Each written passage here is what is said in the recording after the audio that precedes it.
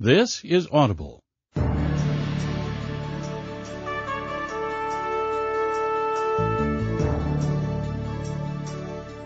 Audible Inc. presents The History of Time, a very short introduction, written by Leofranc Holford-Stevens, narrated by Benjamin Essner.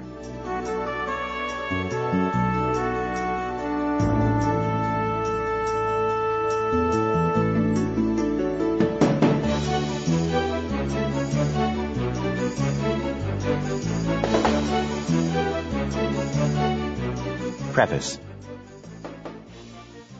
The title of this book may suggest a survey of problems in philosophy or physics, whether time can have a beginning or an end, whether the laws of space-time cease altogether to apply in black holes, whether it would ever be possible to reverse the flow and change the past, a favorite fantasy with people who imagine that they alone would have the privilege of doing so, and forget that in the new improved past, their parents might never have met.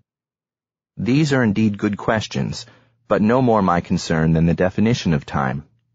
About AD 268, the great Neoplatonist philosopher Plotinus observed that while we constantly talk about age and time as if we had a clear idea of what they were, when we investigate the question, we find ourselves puzzled. The point was pithily restated some 130 years later by St. Augustine. So what is time? If no one asks me, I know. If I seek to explain it, I do not. No pretense to greater wisdom is made in this book. Whether time is a fourth dimension of the universe or a reified abstraction, whether it is continuous or atomistic, whether it can exist independently of motion to be measured, whether any meaning attaches to before in the phrase before creation or before the Big Bang, are for others to determine. The same St. Augustine, faced with the question what God was doing before he created the world, quoted, though he did not endorse, the jocular answer, preparing hells for folk who invented clever conundrums like that. I shall not take the chance that a true word was spoken in jest. Nor shall I consider whether time proceeds in a straight line or in cycles. Although it is not true that linear time was a Judeo-Christian specialty, set against the cyclical time symbolized in late Greco-Roman paganism as a serpent devouring its tail, some philosophers did speak of time in cyclical terms. That poses conceptual problems that I shall not discuss. Rather, I shall confine myself to time in its ordinary language or man-in-the-street sense, and shall concentrate on the methods by which its passage is and has been measured. The English word time may refer to a more or less closely defined period, from a short time, meaning not very long, to the time of the pharaohs, some 3,000 years. It may also refer to the indefinite continuous duration, as the Oxford English Dictionary expresses it, in which all events have taken place, are taking place, and will take place. This notion, the focus of Plotinus's and St. Augustine's perplexity, presupposes a developed capacity for abstract thought. Not only are various primitive peoples reported by anthropologists not to have such a concept of time, but in the epics ascribed to Homer and dating from the 8th to 7th centuries BC that the Greeks regarded as the foundation of their culture. Chronos denotes only a lapse of time, not what we are tempted to think of as time itself. Nevertheless, it already has that sense in the great Athenian lawgiver Solon of the early 6th century BC, who personifies it as a judge in the court of time. Since then, this concept of indefinite continuous duration has been so familiar a concept to Western civilization that we find its absence unimaginable in any advanced culture. Yet the case has recently been argued that neither the Hebrew Bible nor rabbinical literature displays it.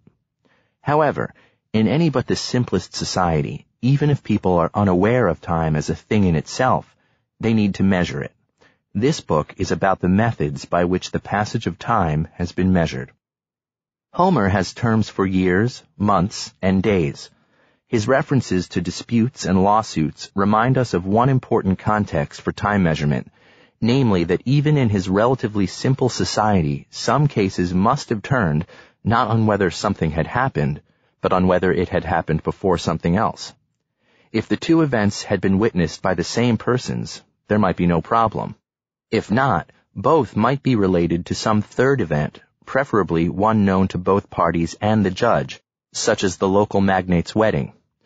If there were no such event, difficulties would ensue unless the facts of the case could be plotted against a socially accepted measure of time. The recording and coordination of human activities make it necessary to devise systems for relating events to a sequence of regular and predictable natural recurrences. Since these systems were of artificial contrivance and evolved in partial or complete independence one from another, they are different in many details. The range of variation, however, is limited by facts of nature, in particular the Earth's rotation on its axis, the Moon's revolution round the Earth, and the Earth's revolution round the Sun. It is these that underlie the most widespread units for measuring time, the day, month, and year respectively. The more complex life becomes, the more sophistication is demanded of the intellect, not merely to distinguish one year, month, day, or subdivision of the day from another, the science of time measurement, but to relate the years and so forth thus distinguished to each other, the science of chronology. This latter includes comparing the systems established for this purpose by different cultures to determine whether two apparently similar designations refer to two different things or the same thing is lurking under two different names. In much time measurement, fidelity to nature is in conflict with convenience. Sometimes the former is sacrificed, as has repeatedly happened in Western methods of telling the time of day. Sometimes the latter, as when Pope Gregory VIII made the Roman calendar more accurate but also more complex.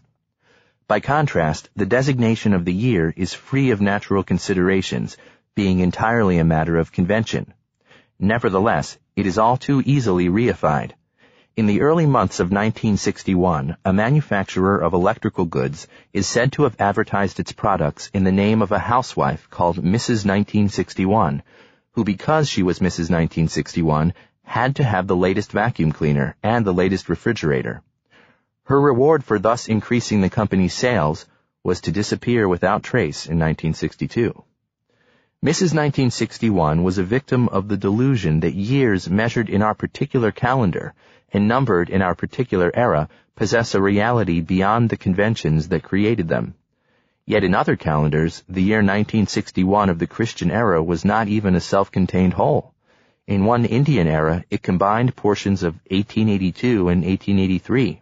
In another, of 2017 and 2018. In Ethiopia, of 1953 and 1954. In the Jewish calendar of 5721 and 5722. In the Muslim calendar of 1380 and 1381. Such reification extends to larger units. The 60s, meaning the 1960s, marks an entire decade as a time of political rebellion and cultural innovation. The 1890s, during which Oscar Wilde was convicted, are called the naughty 90s because the elite chafed at the pretense of conforming to middle-class respectability. Centuries, too, are branded. In the 15th century, religious devotion became increasingly personal and emotional. 18th century English literature was dictated by the head and not the heart, as if on the first day of 1401 or 1701, not necessarily 1 January, as we shall see in Chapter 7, old ways of thought and feeling were abandoned, like Mrs. 1961's old vacuum cleaner.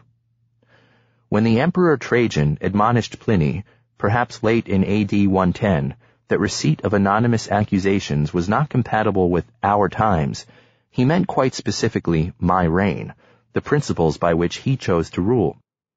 By contrast, modern journalists and politicians tell us that certain practices of government, though not that one, have no place in the 21st century, as if the date were a fact of nature and a legislator, so solidly is it reified. One purpose of this book is to combat such reification by illustrating the contingent and arbitrary nature of the measures to which it is applied.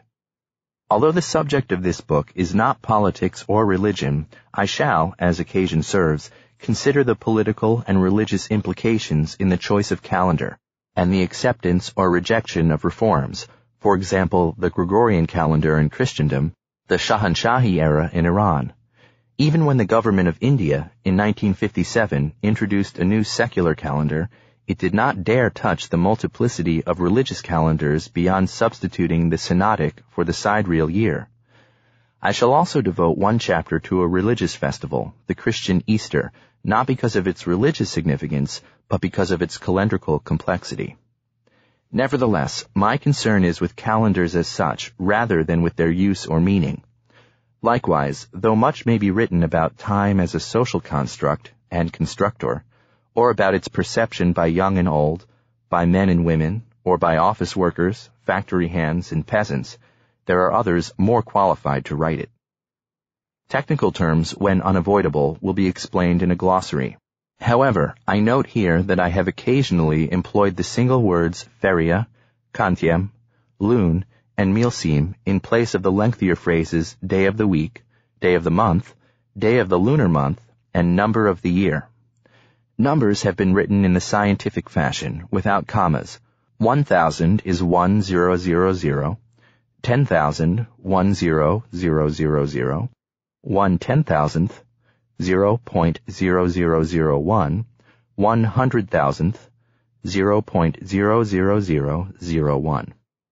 The traditional terms AD and BC have been retained, in preference to CE and BCE, for two reasons. Adopting the latter causes the maximally distinguished BC1 and 1 AD to become the minimally distinguished 1 BCE and 1 CE.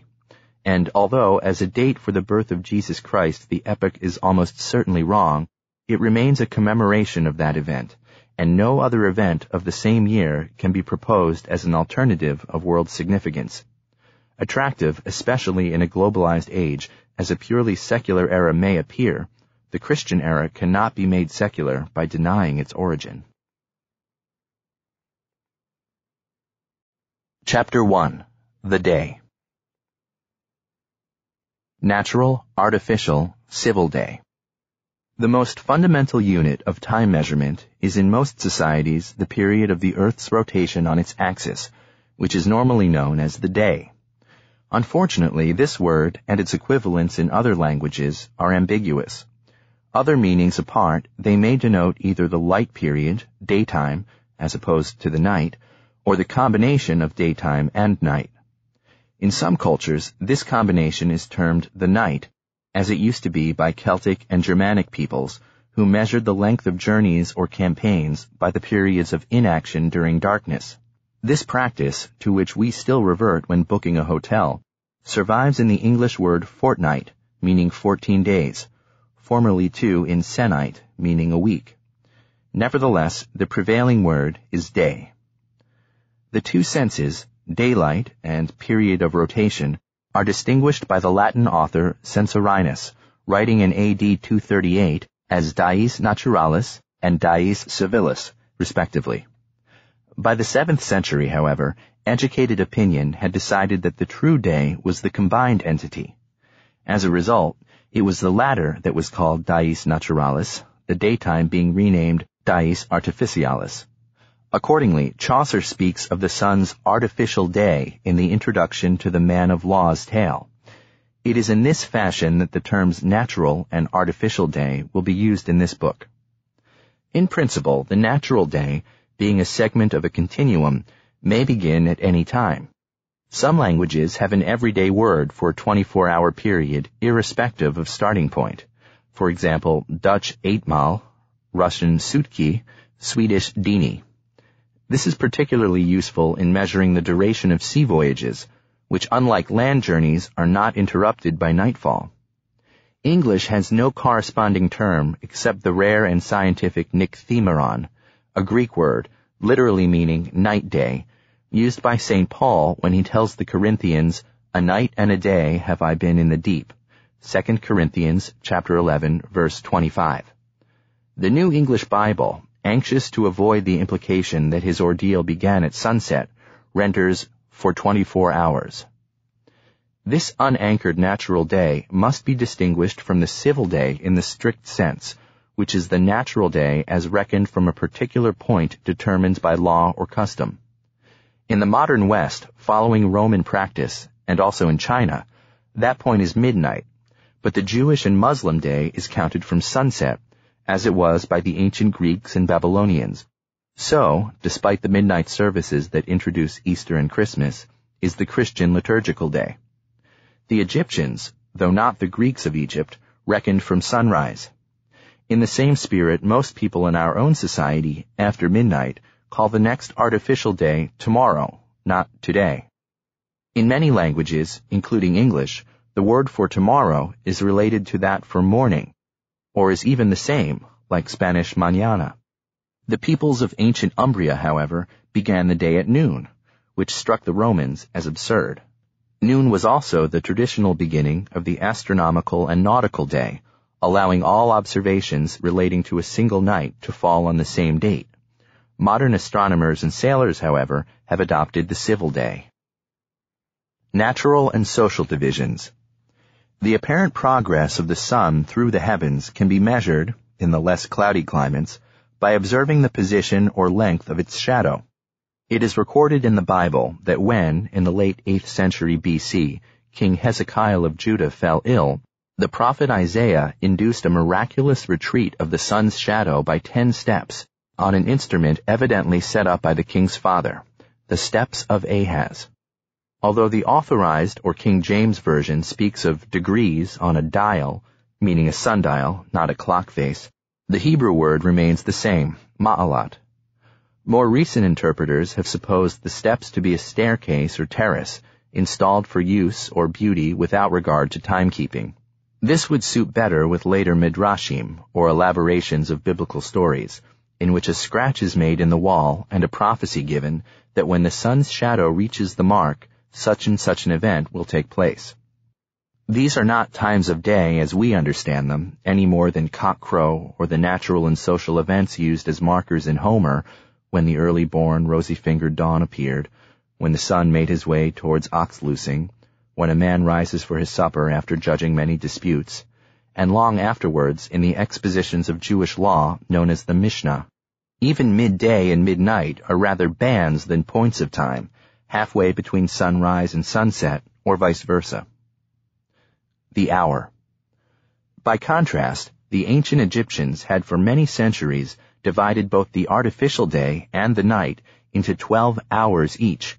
In the former case, there was an earlier division into 10 hours of daytime plus 2 hours of half-light. The daytime hours were measured with shadow clocks and sundials, those of the night identified by the successive risings of constellations. Every 10 days, a new constellation was recognized as rising with the sun.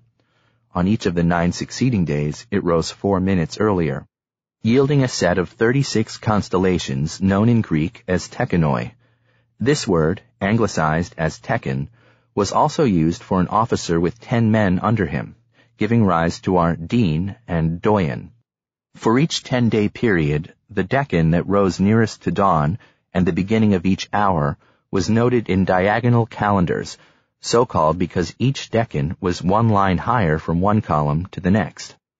Such hours, technically called unequal or seasonal because they vary in length according to the time of year, were adopted by the Hellenistic Greeks and Romans, though the latter often divided the night into 4 vigili, or watches, and survived in normal use until the later Middle Ages. That is why Jesus, in St. John's Gospel, asks, "Are there not 12 hours in the day?" meaning the artificial day. It is also why a midday rest is known as a siesta, Old Spanish for sixth, that is the 6th hour of the day. Ancient numbering of hours. When it is said that on the day of the crucifixion, from the 6th hour there was darkness over all the land unto the 9th hour, this means from midday till mid-afternoon. Similarly, a Greek epigram states that there are 6 hours for working, the next 4 are for living, because the Greek letters zeta, eta, theta, iota, which were the normal notation for the numbers 7, 8, 9, and 10, spell the word zethai, live. The ecclesiastical offices of terce and nones owe their names to Latin tertia and nona, the 3rd and 9th hour respectively. However, a tendency to sing offices earlier than prescribed caused noon, the older form of nones, to mean midday. The new sense is well established by the 14th century. Although astronomers divided the natural day, reckoned from midday, into 24 equal or equinoctial hours, called by the latter name because at the equinoxes the nights and days are equal, other folk preferred the seasonal variety, which so long as work and travel were confined to daylight, indicated both the time consumed and the time remaining. There were tables for converting the equal hours naturally measured by the clepsydra, or water clock, into the unequal hours read off the sundial. Not even the mechanical clock, which spread in Europe from the 14th century, gave immediate supremacy to equal hours, for the more complex clocks sometimes indicate unequal hours alongside the date and the position of sun and moon.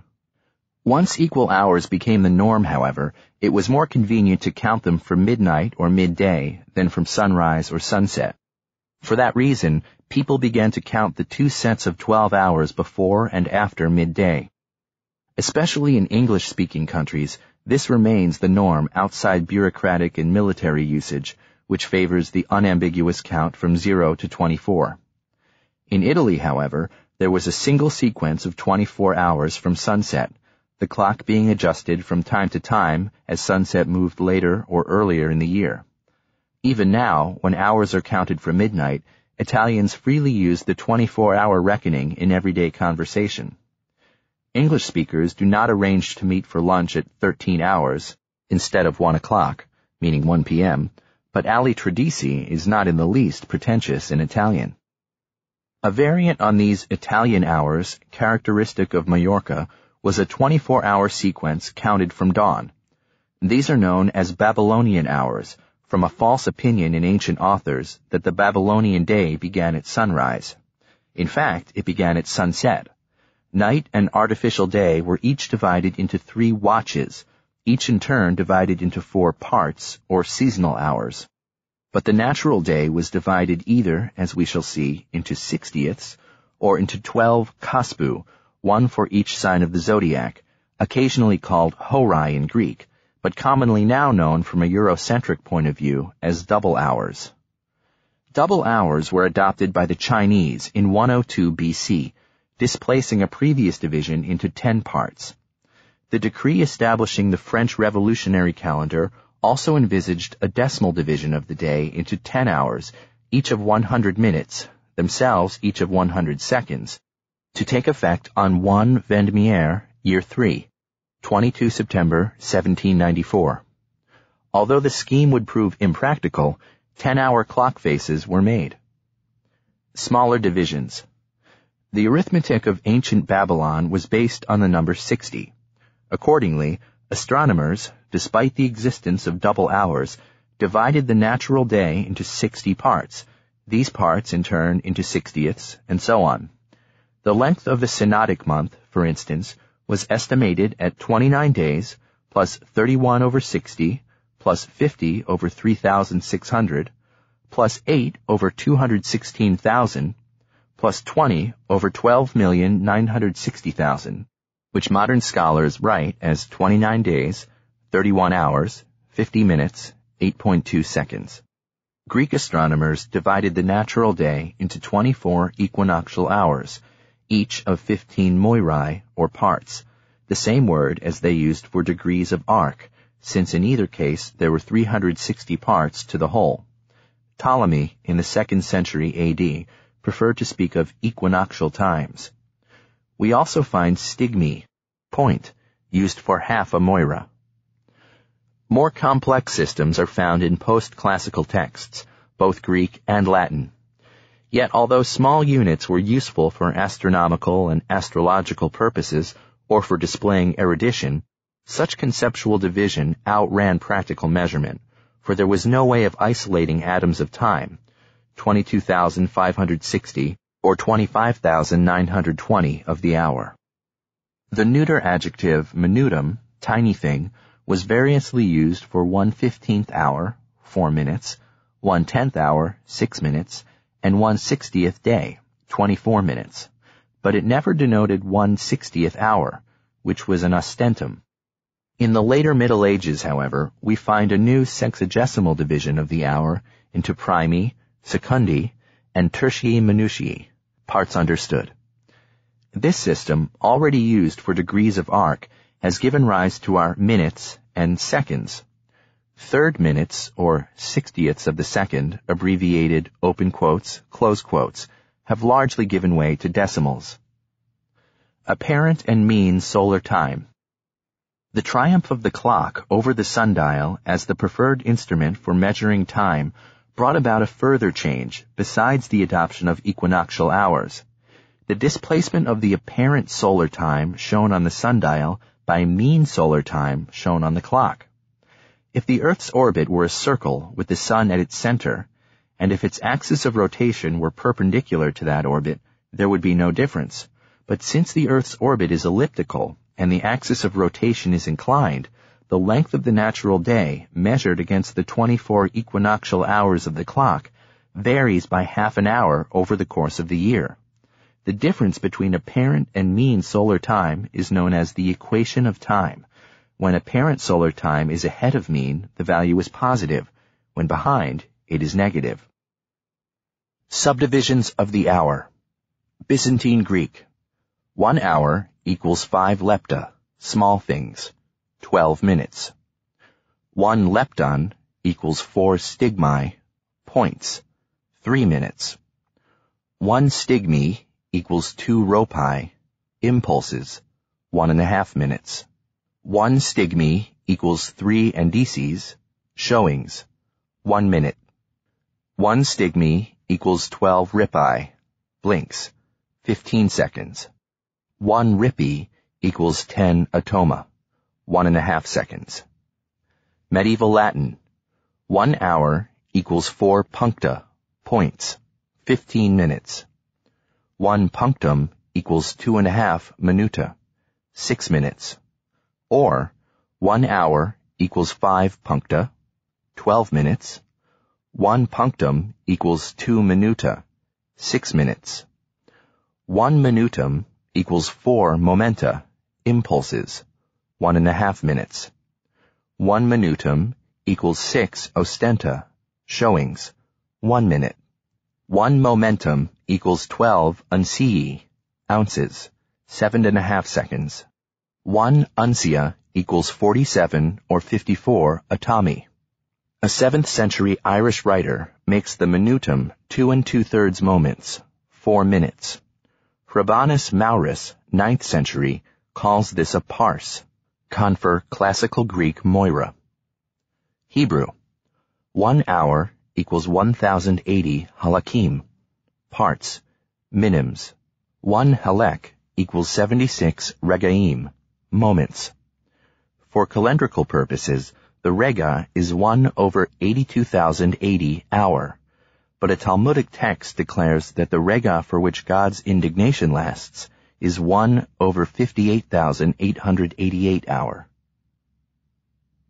The standardization of time. Even when mean solar time had been adopted for purposes of legal definition, as in 1792 by Great Britain, it still varied with the local meridian. For every 15 minutes of longitude that one place lies to the east of another, the same nominal time arrives 1 minute earlier. So long as transport was confined to horse-drawn or waterborne traffic, and communication to the speed of horse or bird, that did not matter. But in the 19th century, it made no sense that a train traveling at a given speed so many miles due west should appear to complete them sooner than one traveling at the same speed an equal number of miles due east, or that a telegraph message transmitted from east to west should appear to arrive before it had been sent. Accordingly, the railway companies drew up their timetables and set their station clocks in accordance with Greenwich Mean Time, measured from a brass line at the Royal Observatory. Despite objections, not merely from certain civic dignitaries, but even from the Astronomer Royal, on the ground that if the clock said noon when the sun was not overhead, it was lying, the new standardized time prevailed, and in 1880 was enshrined in statute.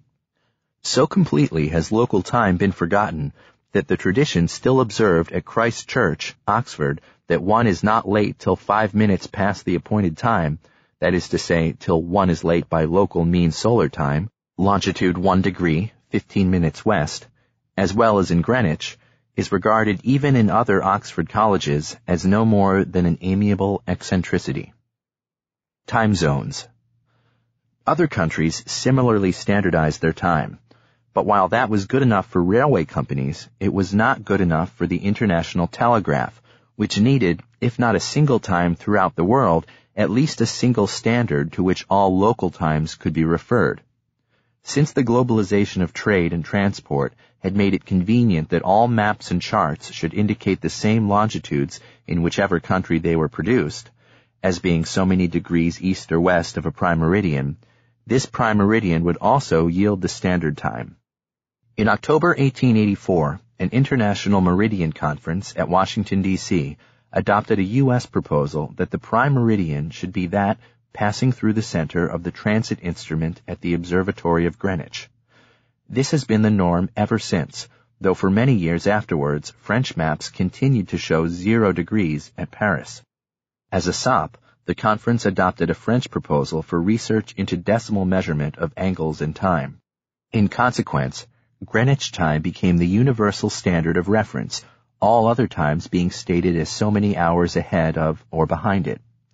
Again, the French proved resistant, ultimately succumbing only in 1911, and even then saving face by defining legal time as Paris Mean Time minus 9 minutes 21 seconds. A few impractical extremists wished to make Greenwich Mean Time the universal civil time as well. But while the objections of science or superstition to a clock that read midday some 10 minutes too soon or too late might be summarily overruled, it was not the same when at this nominal midday the sun was on the horizon or the sky was pitch black. Instead, since time of day, unlike season, is not affected by latitude, the globe is divided into vertical bands, known as time zones, running between the poles. Their boundaries are somewhat irregular, owing to political favors such as state borders or the decision of Iceland to adopt Greenwich time and of France and Spain, though not Portugal, to be 1 hour ahead of it, the +1 for short. Whereas India and China impose a single time on their entire territory, respectively +5.5 and +8, other large countries have more than one zone. The prize goes to Russia with 11, from +2 in Kaliningrad to +12 in Anadyr. The International Dateline. As Jules Verne explains, when Phileas Fogg, who thinks he has lost his bet to travel round the world in 80 days, is informed by Passepartout that the day is Saturday, not Sunday, by going eastwards he went ahead of the sun, and in consequence the days diminished for him by 4 minutes for every degree, making 24 hours for 360 degrees. As a result, while he saw the sun cross the meridian 80 times, his fellow members of the Reform Club back in London had seen it do so only 79 times. Conversely, had he traveled westwards, he would have lost a day instead of gaining it. An eastward-bound traveler crossing the meridian 180 degrees east of Greenwich needs to give back the gained day, a westward-bound traveler to regain the lost day. Ships therefore repeat the day when eastward-bound and suppress a day when westward, and air travelers must set their calendar watches 1 day back in the former case and 1 day forwards in the latter. When the meridian runs through land or divides islands within a political entity, the change is made at a suitable point to east or west. This modified meridian is known as the International Dateline. In territories lying west of this line, the time of day is up to 12 hours, in a few places over 12 hours, in advance of Greenwich. In those to the east, it is behind. Universal time. For astronomical purposes, Greenwich Mean Time was reckoned until 1925 by the 24-hour clock commencing at noon. Since then, in accordance with a hope expressed at the Washington Conference, it has been reckoned from midnight on a notional prime meridian a few meters away from the brass line. In 1928, it was renamed Universal Time, or UT. As observed, it is known as UT0. When corrected for the irregular movements of the terrestrial poles, or Chandler wobble, it becomes UT1. This is the astronomical and navigational standard. Despite the existence of a further refinement, UT2, that attempted to correct for certain seasonal oscillations, it has proved impossible to base a uniform timescale on terrestrial movements. Once again, however, technology has outstripped nature. As the mechanical clock is more regular than the sun, so the atomic clock is more accurate than the Earth.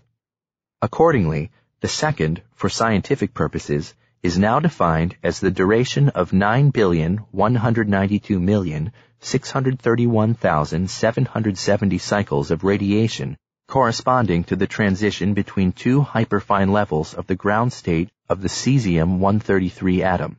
Time as determined on this basis is known as TAI, Temps Atomique International. Since this takes no notice of the Earth's rotation as measured by UT1, another standard for civil time, known as Coordinated Universal Time, or UTC, is employed, which is kept within 0.9 seconds of UT1 by leap seconds, either positive, 23.59.60 added before 00.00.00, or negative, 23.59.59 omitted. No actual case has yet occurred. At the end of June or December, at the behest of the International Earth Rotation and Reference Systems Service, IERS. UTC differs from TAI by an integral number of seconds.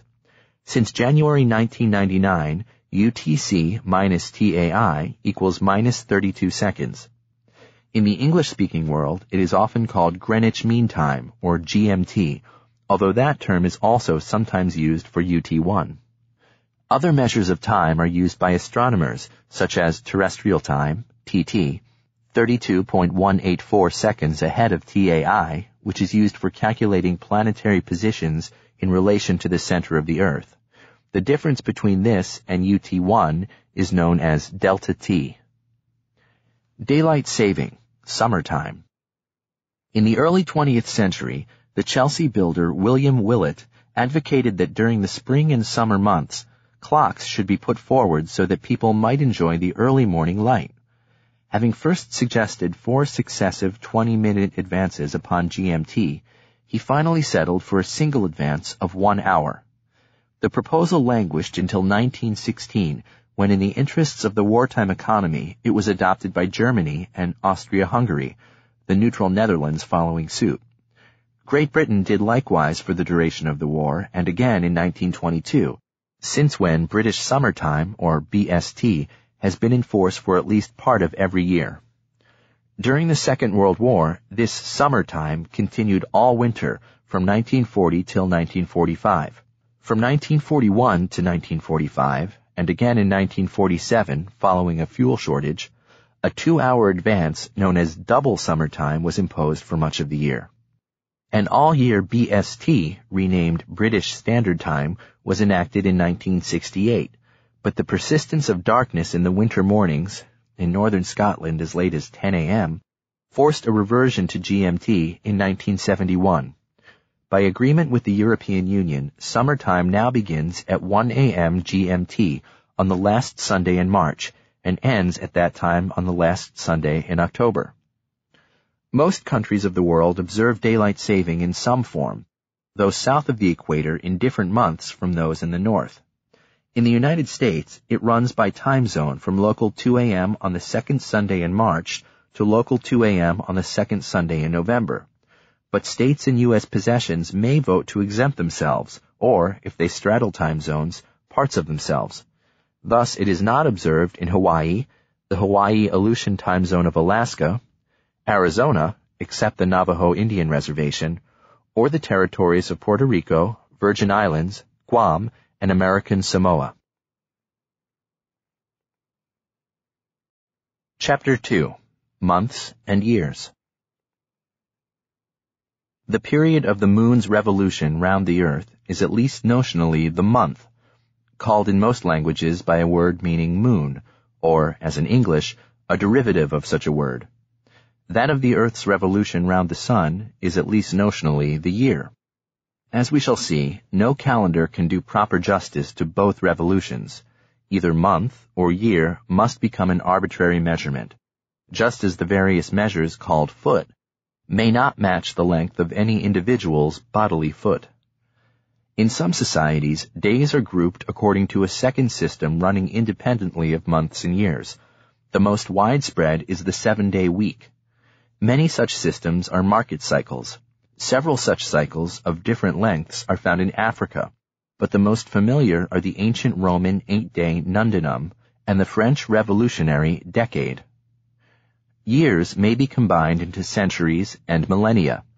Longer groupings are found in India, understood as ages of the world, and formerly amongst the Eastern Maya, based not on the solar year or the 260-day cycle, but on the tune of 360 days and its multiples. The longer units have often been associated with the lifespan of the present world, which some people had imagined would end when the Christian era reached 2000. Before that, a similar expectation had been attached in Russia to the 7,000th year of the world, which in Western terms ran from 1 September 1491 to 31 August 1492. The astronomical basis. The Earth rotates on its axis. It also revolves round the Sun, though to the naive observer it is the Sun that appears to revolve round the Earth, just as the Moon does. When Sun and Moon are close together, the Moon cannot reflect the Sun's light. The moment at which they have exactly the same celestial longitude is known as the conjunction or new moon, though the latter term is also applied to the first visibility of the Moon after it has passed the point of conjunction. By contrast, when Sun and Moon face each other at 180 degrees, we speak of opposition or full moon. The Sun's apparent revolution takes place along a path of sky known as the zodiac, from the Greek zoidia, little animals, because it is divided into 12 30-degree portions known as signs and called after constellations, the Ram, Aries, the Bull, Taurus, and so on. However, these signs no longer correspond to the actual positions of the constellations.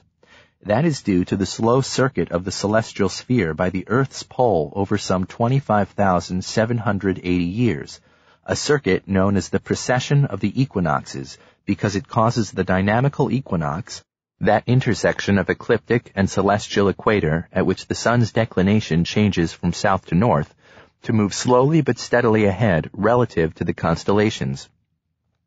The first point of Aries, which in the northern hemisphere marks the vernal equinox, is thus currently situated in the constellation Pisces and is making its way towards Aquarius. But great civilizations existed while it was still in Taurus. Most calendars are either lunar or solar. Lunar calendars are based, in theory, on the synodic month, from the Greek synodus, conjunction, or lunation, the period from new moon to new moon, though Tibet and northern India count from full moon to full moon. On average, 29.53059 days equals 29 days, 12 hours, 44 minutes, 2.976 seconds. 12 such months are grouped into a year. Solar calendars group days into years that measure the Earth's revolution round the Sun. These are subdivided into smaller units known as months, but not governed by lunations. Most seek to match the tropical year, from the Greek tropai, solstice, the period of one complete revolution of the Sun's mean longitude with respect to the dynamical equinox. The current value is 365.24219 days, or just over 365 days, 5 hours, 48 minutes, 45.2 seconds. If, however, the intention is to mimic the period from vernal equinox to vernal equinox, a closer average is 365.242374 days, or just over 365 days, 5 hours, 49 minutes, 1.1 seconds. These averages are gradually changing. 2,000 years ago, they were 365.243210 and 365.242137 days, respectively. Owing to precession, the tropical year is somewhat shorter than the sidereal year, from the Latin sidus, constellation, or period between two appearances in the same position relative to the stars, which consists of 365.25636 days, or 365 days, 6 hours, 9 minutes, 9.5 seconds. Most sophisticated calendars have been based on the tropical year, except in India, which has a multitude of local calendars, both solar and lunar, the former based until 1957 on the sidereal year. Unfortunately, 12 synodic months fall some 11 days short of a year, whether tropical or sidereal.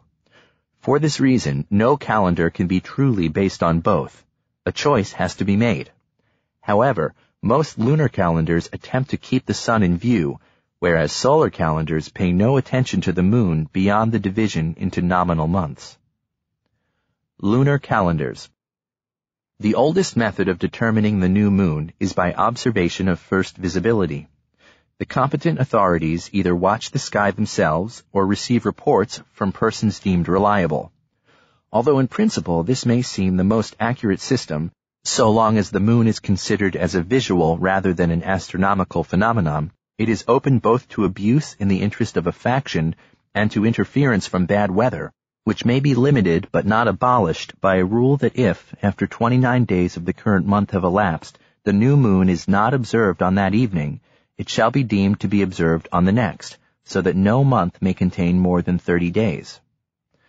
Observation was also problematic in a community too large for rapid communication, and extremely inconvenient for astronomers who wished either to establish how many days had elapsed between two events in the past, or to predict the date of one in the future.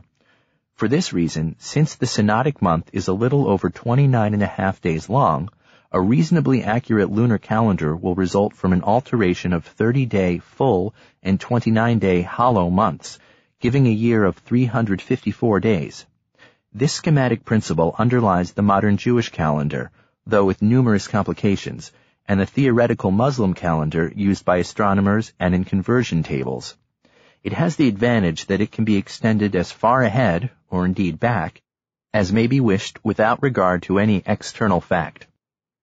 Intellectual advance offers another possibility of calculating the conjunction and beginning the month either on that day, as in China, or on the following day, as in southern India. In this way, the real moon is still taken into account, as in the observed calendar, but relations between dates, whether past or future, can be established as precisely as in the purely schematic calendar, though only for so long as the calculations are deemed reliable.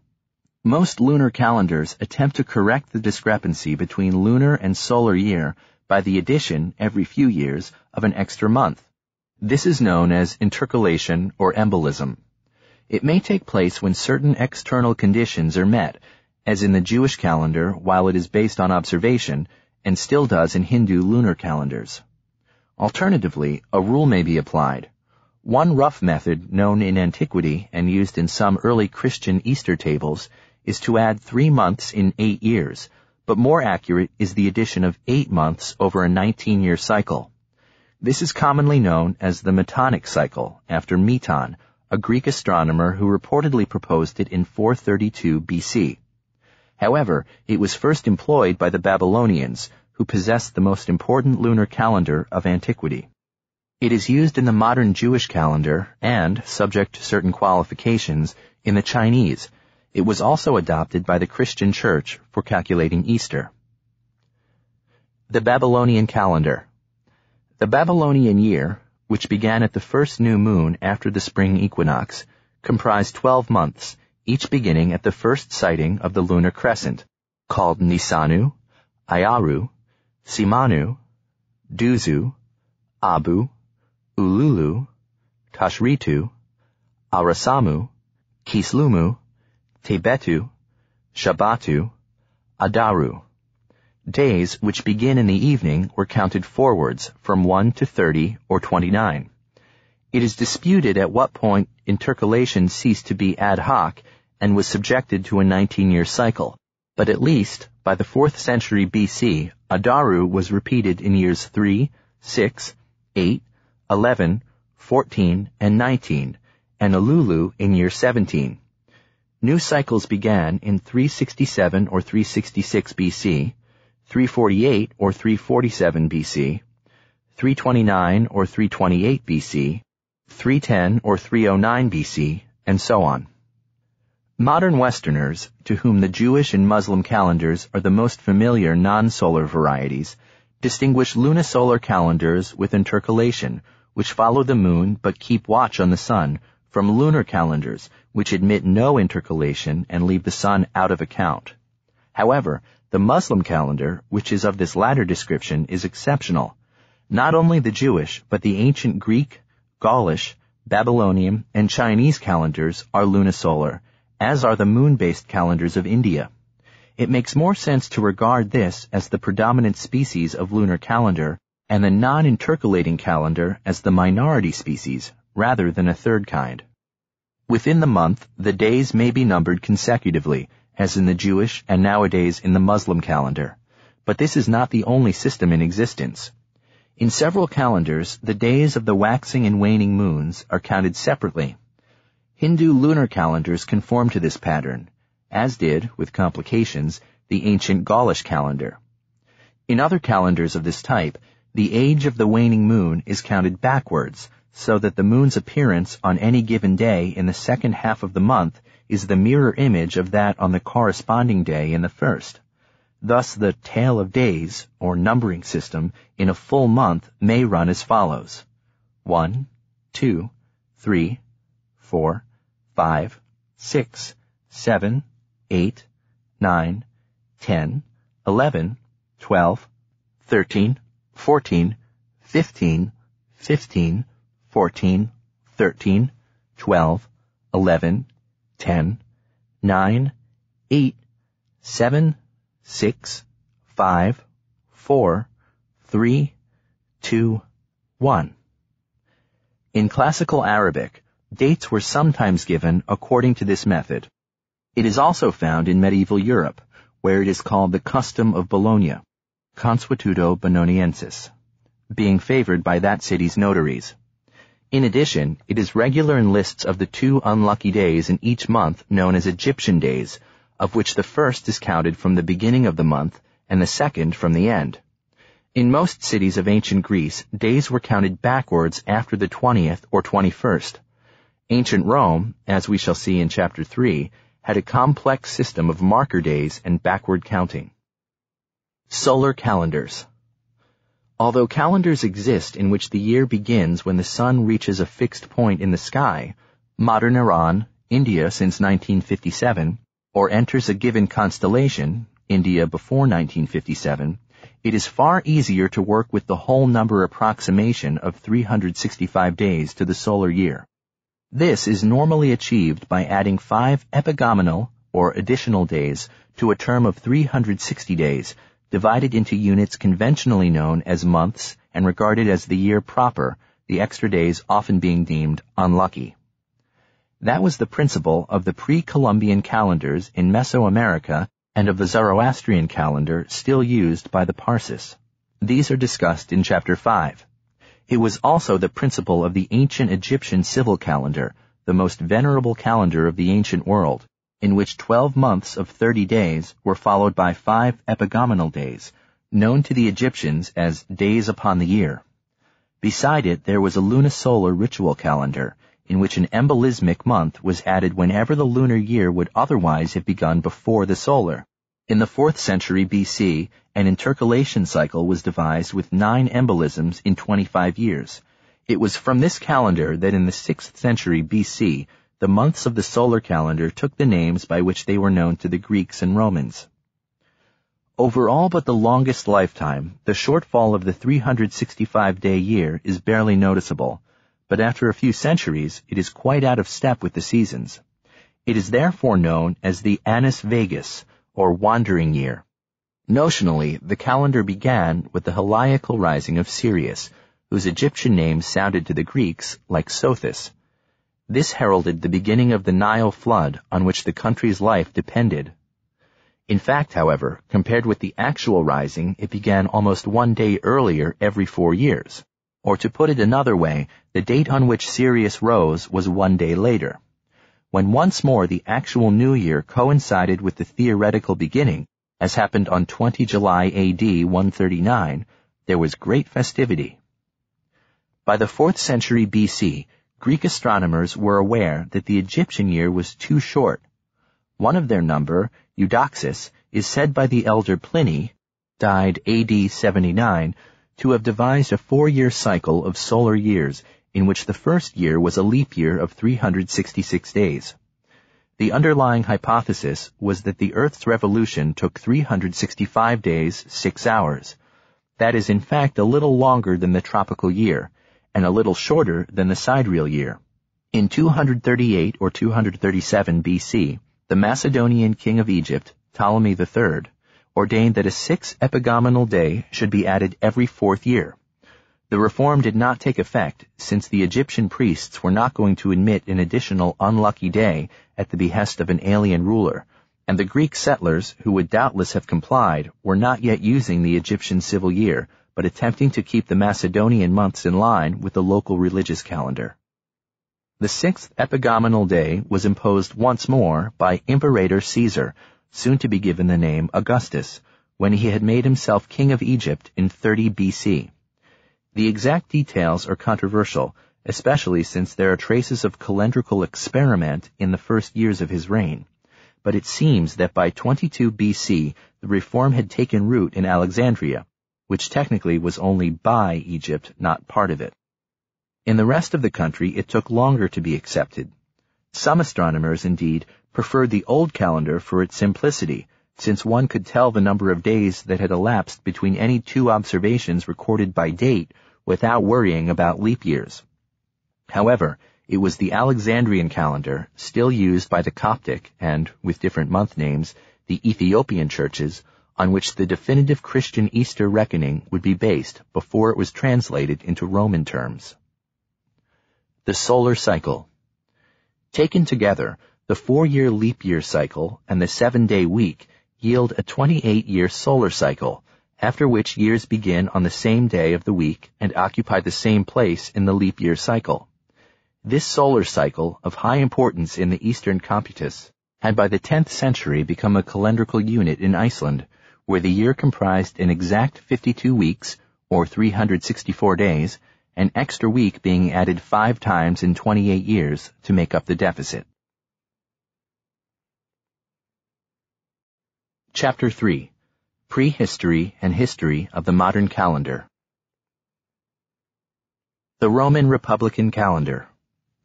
The calendar universally known and almost universally used today is a development of the Roman calendar as reformed by Julius Caesar in 46 BC and by Pope Gregory XIII in AD 1582. Before the first reform, it had been a debased lunisolar calendar with a common year of 355 days, one too many, for the sake of the odd number, which was thought to be more auspicious. For the same reason, there were no 30-day months as in normal lunar calendars. February had 28 days, but all the others an odd number, either 31 or 29. 6 of the months were named after the numbers 5 through 10, counting from March. But although there was a tradition that this had once been the beginning of the year and February the end, to which its shortness and its purificatory rituals gave support, in historical times the first month was January, named after Janus, the god of gateways who faced both backwards and forwards, and who was named first in public prayers. The Romans themselves were aware of the contradiction, but found no more convincing answer than that King Romulus, the mythical founder of Rome, a soldier and a statesman, but no intellectual, had not bothered to subdivide the bleak winter period between December and March.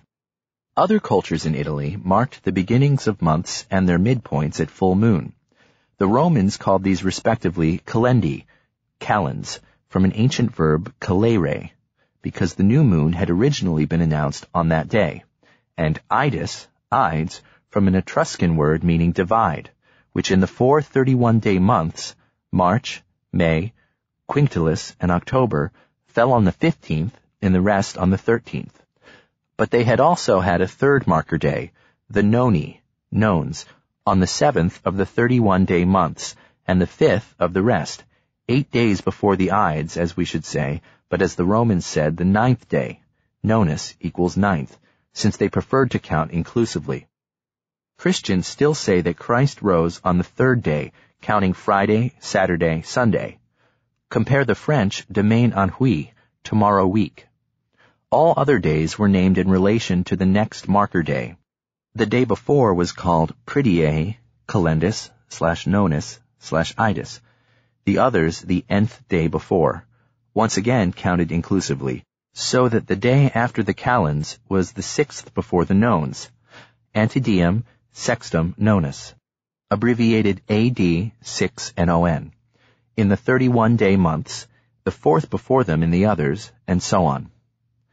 Every day in the calendar was labeled with a letter from A to H, indicating its place in an 8-day market cycle known by inclusive reckoning as the Nundinum, or 9-day period.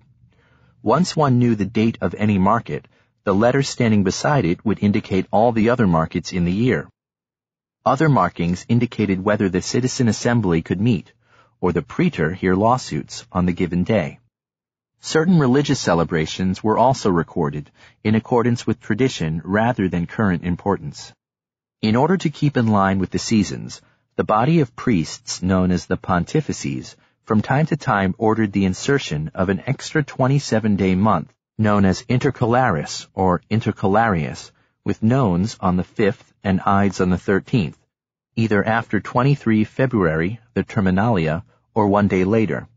The remaining days of February were suppressed, so that the year contained 378 or 377 days. The Nundinal cycle was interrupted at Calendi Intercalaris, but thereafter ran smoothly till the end of the year. Intercalation was not ordered on scientific principles, but as political or other considerations might suggest. The pontifices were themselves politicians. Sometimes the decision was taken so late that Cicero had to date his letters by days before Terminalia. The widespread superstition that extra days are unlucky caused the process to be suspended during the Second Punic War, so that the calendar raced some 4 months ahead of the sun. The solar eclipse of 14 March 190 BC was recorded on 11 July. When the pontifices resumed intercalation, they overcompensated to such an extent that when in 153 BC a military emergency compelled the new chief officers of state, or consuls, to enter office at once and embark on a spring campaign, they took over not on 15 March, as had been the norm since 222 BC, but on 1 January. Since that date was also the new year, it was retained for the start of the consul's term ever afterwards. This was all the more convenient because the Romans regularly dated by the consuls. Thus, Julius Caesar was born on the 4th day before the Quintilis Ides, when Gaius Marius, for the 6th time, and Lucius Valerius Flaccus were consuls. The conventional translation is 12 July 100 BC, though whether it was also 12 July in the retrojected Julian calendar, we do not know. The Julian Reform. In 63 BC, Caesar, at that point an ambitious young politician and not a military conqueror, was elected Pontifex Maximus, thus becoming responsible for intercalation. During the Gallic War, it took place only in those years in which he could spend February away from Gaul, in 55 and 52 BC, and not at all in the ensuing civil war. As a result, the calendar once more ran ahead of the sun, until Caesar, having defeated his implacable enemies, was free in 46 BC to take decisive action, ordering not only a normal intercalation, but the insertion between November and December of 2 long months, together comprising 67 days. He extended that year, the last year of the confusion, as a late Roman writer calls it, to 445 days in order to make up for the missed intercalations of wartime. From 45 BC onwards, the new calendar was to be in force. The 4 31-day months were unchanged, but the 29-day months were extended by either 1 extra day, April, June, September, November, or 2, January, Sextilis, December, thus giving the year 365 days instead of 355. The position of nones and ides in these months was not affected.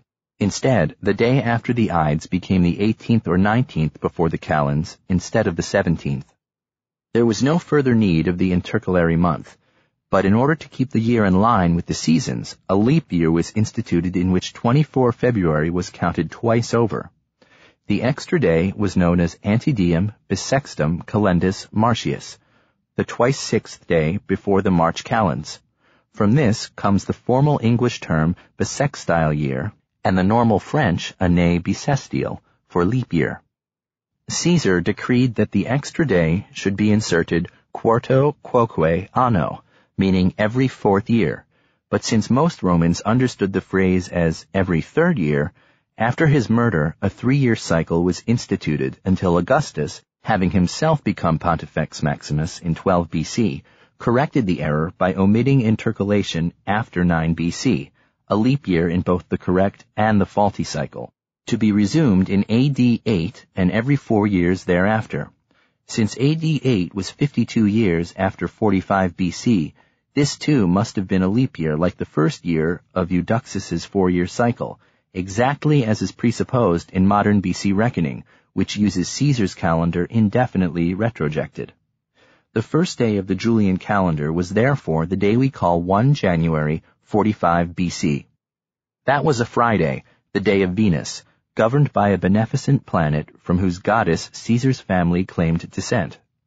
An alternative theory that the calendar began on the 2nd with a common year not only requires Augustus to have made a mistake, but overlooks the bad luck attaching to Saturday. Caesar's sense of public relations was far too good for that. In 44 BC, the month of Caesar's birth, Quinctilius was renamed Iulius to honor the deified dictator. In 8 BC, at the time of the correction, Sextilis, in which his heir had defeated the combined forces of Antony and Cleopatra, was renamed Augustus. Thereafter, the calendar, despite a few linguistic changes, such as Sexto Idus, or later Iduum, for Ante Diem Sextum Idus, IDUS, the spelling Idus EIDUS had been given up, and the occasional but never permanent renaming of months after subsequent emperors, continued without further structural disturbance till 1582. Neither the replacement of the nundinum by the week, nor successive changes in pagan and Christian feast days affected the length and order of the months. Although the Greek cities of the empire had their own calendars, the Roman calendar was also used as the empire-wide system of time reckoning. But by the 5th century, Greek speakers had found the system of marker days too cumbersome, and adopted the forward count from 1st to 31st, or whatever the last day was. This was much slower to be established in the Latin world, despite its use by Pope Gregory I, 590 to 604, but it became the norm in the vernacular languages. In consequence, Leap Day was moved to 29 February. Leap Day. Legally, the additional day, Ante Diem Bissextum Calendus Martius, in Caesar's calendar, fell on what we should call 25 February, following the normal Ante Diem Bissextum Calendus Martius on the 24th. However, unofficial usage reversed the order. This latter became the majority practice of the Western Church outside Norway and Iceland. It entailed postponing St. Matthias's Day in leap year from 24 February to the 25th, as is still the rule in the Roman Catholic Church. In the Church of England, however, postponement was given up in 1684, owing to an error by the then Archbishop of Canterbury that for political reasons was never put right. When dates are counted forward, without reference to the Roman marker days, Leap Day is the 29th. That is the usage not merely of the civil calendar, but also of the Orthodox Church, in which 29 February is St. Cassian's Day. From Caesar to Gregory XIII. Caesar's reform presupposed a solar year of 365 days, 6 hours, which is just over 11 minutes too long compared with the tropical year. The discrepancy amounts to 1 day in just over 128 years. From vernal equinox to vernal equinox, it is less, 1 day in just over 131 years. It was the vernal equinox by which the Christian churches defined Easter. The conventional Roman date, 25 March, established after the Reform but derived from earlier Greek astronomers, since it fits the 3rd century BC, not the 1st, fell further and further behind the real equinox. In the 3rd century AD, the true date was generally the 21st, which was adopted by the Alexandrian Church in calculations that were to become definitive for all Christians, but in its turn became ever more obviously false. From the 13th century onwards, when the discrepancy exceeded a week, proposals for reform were made, based on the principle that a certain number of days should be omitted as a one-off correction, and thereafter intercalations should from time to time be suppressed, so as to reduce the excessive number of leap years. However, as we shall see in the next chapter, that would not have sufficed to correct the date on which Easter fell. On the one hand, it was the discrepancy between nominal and real equinox that gave the reformers their chief motive. On the other, it was the change in Easter reckoning that generated the most hostility to their work. In 1476, the great astronomer Johannes Müller, commonly known as Regiomontanus, because he came from Königsberg in Bavaria, was summoned to Rome by Pope Sixtus IV for the purpose of reform, only to die soon after his arrival. Some 40 years later, Pope Leo X referred the question to the universities, which made no recommendation.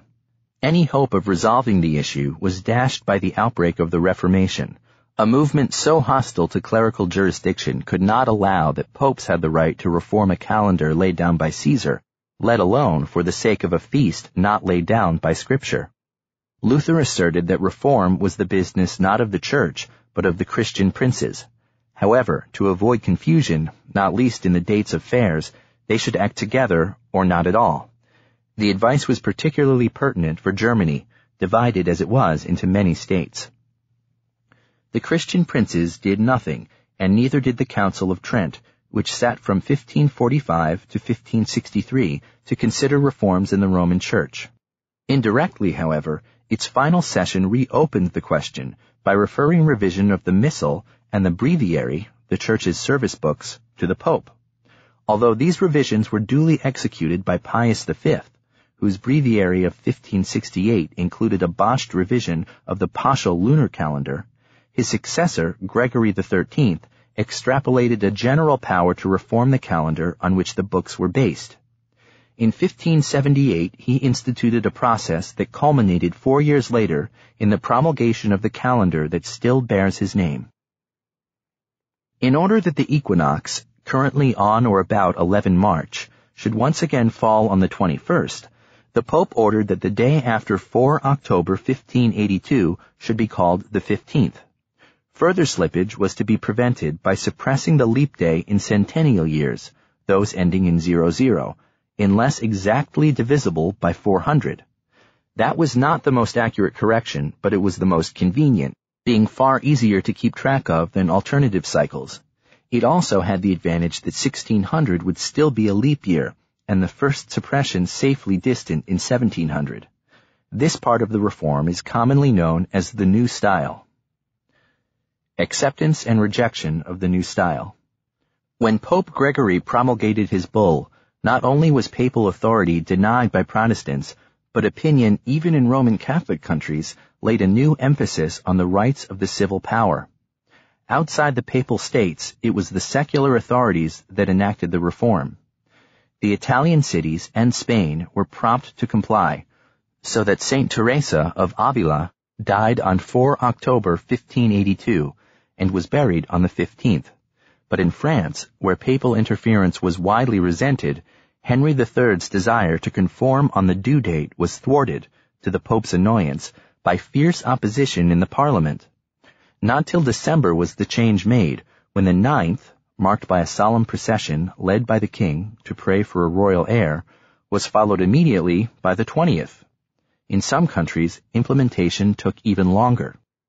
The new calendar was much disliked, both as being a change to age-old custom and as upsetting the traditional farmer's year and weather proverbs. Worst of all, says a satirical German song, the Pope had interfered with St. Urban's Day, 25 May, which was a predictor for the wine harvest. If it was fine, meaning that the grapes would be plentiful, the peasants drank their fill of wine and poured some on the saint's statue. If it was wet, portending a poor harvest, they rolled his statue in the mire or threw it in the river. The choice was between applying such observances 10 calendar days later or abandoning them altogether. With the exception of 2 Dutch provinces, Holland, which omitted 16 through 24 December 1582, and Zeeland, which omitted 2 through 11 January 1583, the whole non-Catholic world retained the Julian calendar.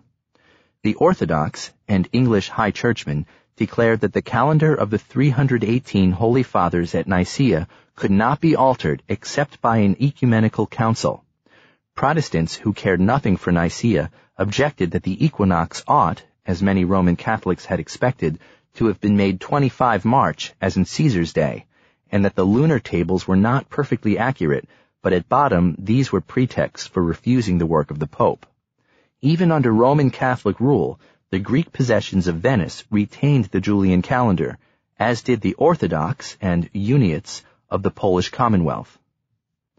In England, Elizabeth I was intelligent enough to perceive the merits of reform and wise enough to take advice. Her ministers were in favor, but her bishops would have none of it. The foremost mathematician and magus of the time, John Dee, calculating that 11 days and 53 minutes had crept in since Christ's birth, argued for omitting the last day of every month from January to September 1583 and the last two of October, so that England might set an example for the rest of Christendom, and even the Pope, to follow. This was the first of several schemes for English calendrical exceptionalism, and far sounder than the 592-year cycle propounded in 1621 by Thomas Lydiat on the basis of the Jewish rather than the Roman calendar, which won some fame but no following. The new calendar made a little headway in the early 17th century, being accepted, for example, by the Duchy of Prussia and the Swiss canton of Wallis, but most Protestants were still using the Julian calendar as 1700 drew near, bringing with it an increase in the discrepancy from 10 to 11 days. This prospect induced the Dutch, German, Danish, and most Swiss Protestants to adopt the new style, though not the Gregorian Easter. Sweden attempted to introduce it painlessly by suppressing the 11 leap days from 1700 to 1740. That of 1700 was duly omitted, but not those of 1704 and 1708. As a result, the decisive military defeat by Russia at Poltava, dated by British and Russian historians to 27 June 1709 Old Style, in most other countries on 8 July New Style, took place on 28 June Swedish Style. Fear that this disaster was due to divine displeasure at interference with the calendar caused the Julian reckoning to be restored in 1712. By the addition of a 30th day to February. A proposal to reform the English Church had come to naught, not least at the anti-popish urging of the mathematician John Wallis, who observed, amongst much else, that Easter could be found astronomically without changing the civil year, the very plan Sweden would adopt in 1740, and that Scotland, still a separate kingdom, might not conform. Since the Kirk refused to celebrate Easter as being unscriptural, it had no reason to care about the equinox. But once the need to persuade two parliaments had been removed by the Union of 1707, several proposals were made for calendar reform, some quite radical, and advanced without regard to such practicalities as relations with the continent. The only sensible reform, adoption of the new style, was eventually implemented by an Act of Parliament in 1751, which decreed the omission of the 11 days from 3 to 13 September 1752, and also switched the beginning of the English year from 25 March to 1 January, as in Scotland and most other countries.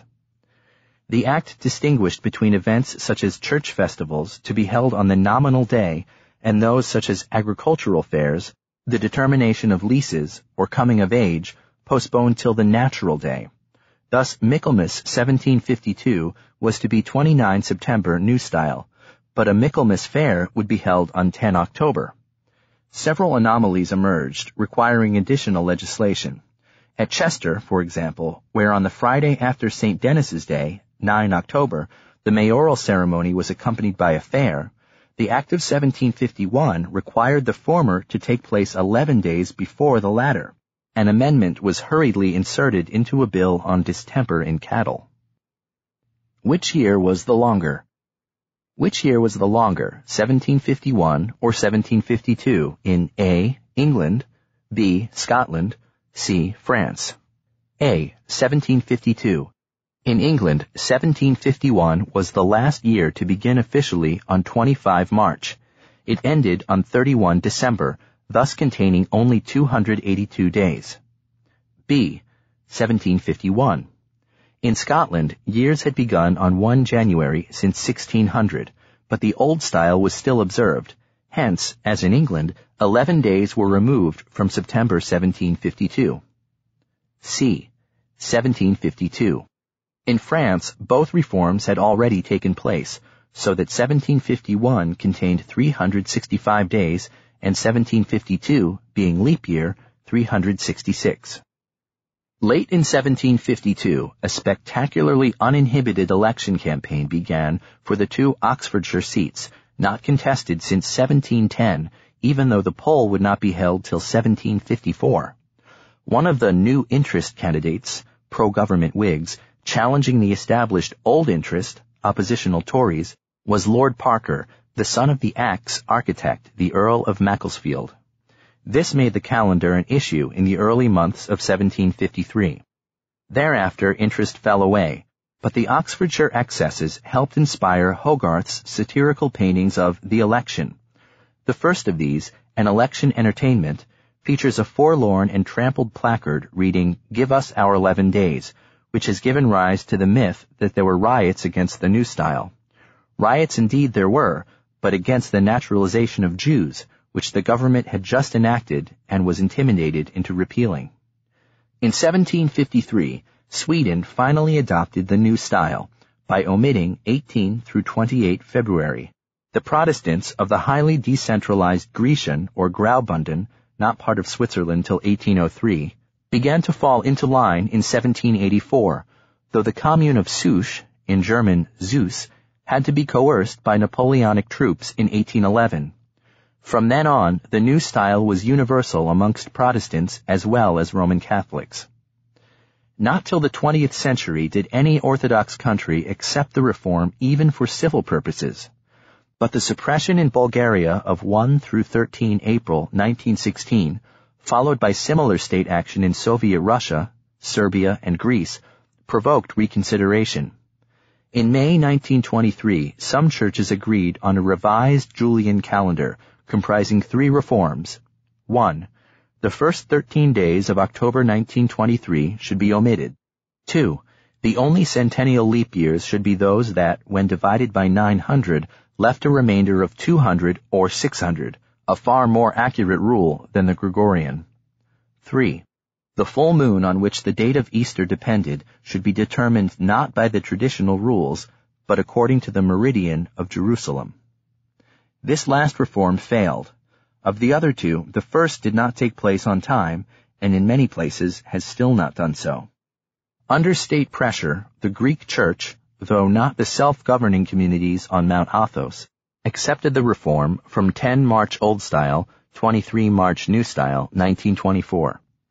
Later that year, state and church embraced it in Romania, but the Bulgarian church did not change till 1968, and the Russian, Serbian, Macedonian, and Georgian churches, along with the Orthodox in Jerusalem and Poland, still use the Julian calendar for the immovable feasts, even though the civil dates are 13 days later. Christmas, which is celebrated in Greece on the same day as in the West, falls in these countries on 7 January. It thus follows the Civil New Year, which as a non-religious festival was much promoted in the USSR to overshadow it. The second reform, which some Westerners have wrongly credited to the Soviet regime, has met with widespread acceptance on paper, but since 2000 was, and 2400 will be, a leap year in both calendars. Not till 2800, a leap year in the Gregorian calendar but not the revised Julian, will it be known whether the new rule has been put into practice. Chapter 4. Easter. Easter, commemorating the resurrection of Jesus Christ, is historically the most important of all Christian festivals, even though in some Western countries it has largely lost the religious significance it retains amongst the Orthodox. Nevertheless, it merits discussion in a broader context, not only because it is often a public as well as a religious holiday, or indeed because even Christians may be baffled by its apparently capricious incidents, but because the history of its calculation illustrates many complexities of time reckoning. The origin of Easter is the Jewish Passover, known in Hebrew as Pesach, but in Aramaic, the normal spoken language of Jews in Roman Palestine, as Pascha, which in Greek became Pascha. From this comes our adjective Paschal. The name Easter is transferred from a Germanic festival. Passover, in biblical times, was the slaughter of the Paschal lamb on 14 Nisan. It was eaten at nightfall, the beginning of the 15th by Jewish reckoning, and therefore of the 7-day Feast of Unleavened Bread. According to St. John's Gospel, the crucifixion took place in the daytime of 14 Nisan. This date seems more plausible than the 15th offered by the other three Gospels, since that day would have been profaned by the proceedings. It was therefore natural for early Christians, many of them still Jews, to commemorate the crucifixion on 14 Nisan, making Jesus the Lamb of God sacrificed to redeem humanity. The association was all the easier because in Greek, pascha suggested the verb pashein, to suffer. Even after Christianity had become a largely Gentile religion, the practice continued in Asia Minor, where the authority of St. John was claimed for it, long after most other Christians had abandoned it. Such persistence was eventually classed as a heresy, known as Quartodecimanism. However, since Jesus had risen on Sunday, that day was observed as a weekly feast day. In time, it became normal, rather than to keep the anniversary of the crucifixion, to celebrate that of the resurrection, in the eastern provinces on the Sunday after Passover, elsewhere on the Sunday after a date found by independent calculation, both to avoid dependence on the Jews and because the increasingly widespread custom of fasting before it required knowing the date in advance. This entailed finding the 14th day of the first lunar month, called simply Tesseris Gigdecate, 14th, in Greek, but in Latin, Luna Quartodecima, literally the 14th moon, abbreviated below as Luna 14. Once Luna 14 had been found, the next Sunday had to be identified. The method of making these calculations is known as computus. Easter limits. From the 3rd century onwards, most churches agreed that Easter should be the Sunday after Luna 14, but that was only the beginning. Two questions of principle remained: when the first lunar month began, and whether, should Luna 14 be a Sunday, to observe Easter on that day or the following Sunday in order to keep apart from the Jews, who had not yet adopted a rule by which 14 Nisan could never be a Sunday. The latter became the more widespread practice. At Rome, the conception of 14 Nisan as the first Good Friday caused Easter to be postponed even when Luna 14 fell on Saturday, so that the feast was never earlier than the 16th lune or day of the lunar month, Luna 16, on which the resurrection had taken place, and might be as late as the 22nd, Luna 22. On the other hand, it was essential that it should not fall after 21 April, the day of the Perilia, celebrating Romulus's foundation of the city, lest Christians, forced to fast on a civic feast, should be subject to hostility or temptation. Both the lunar limit of the 16th to 22nd lunes and the lower solar limit of 21 April are found in a calendar with base year 222 inscribed in Greek on a stone chair now standing at the foot of the stairs in the Vatican Library.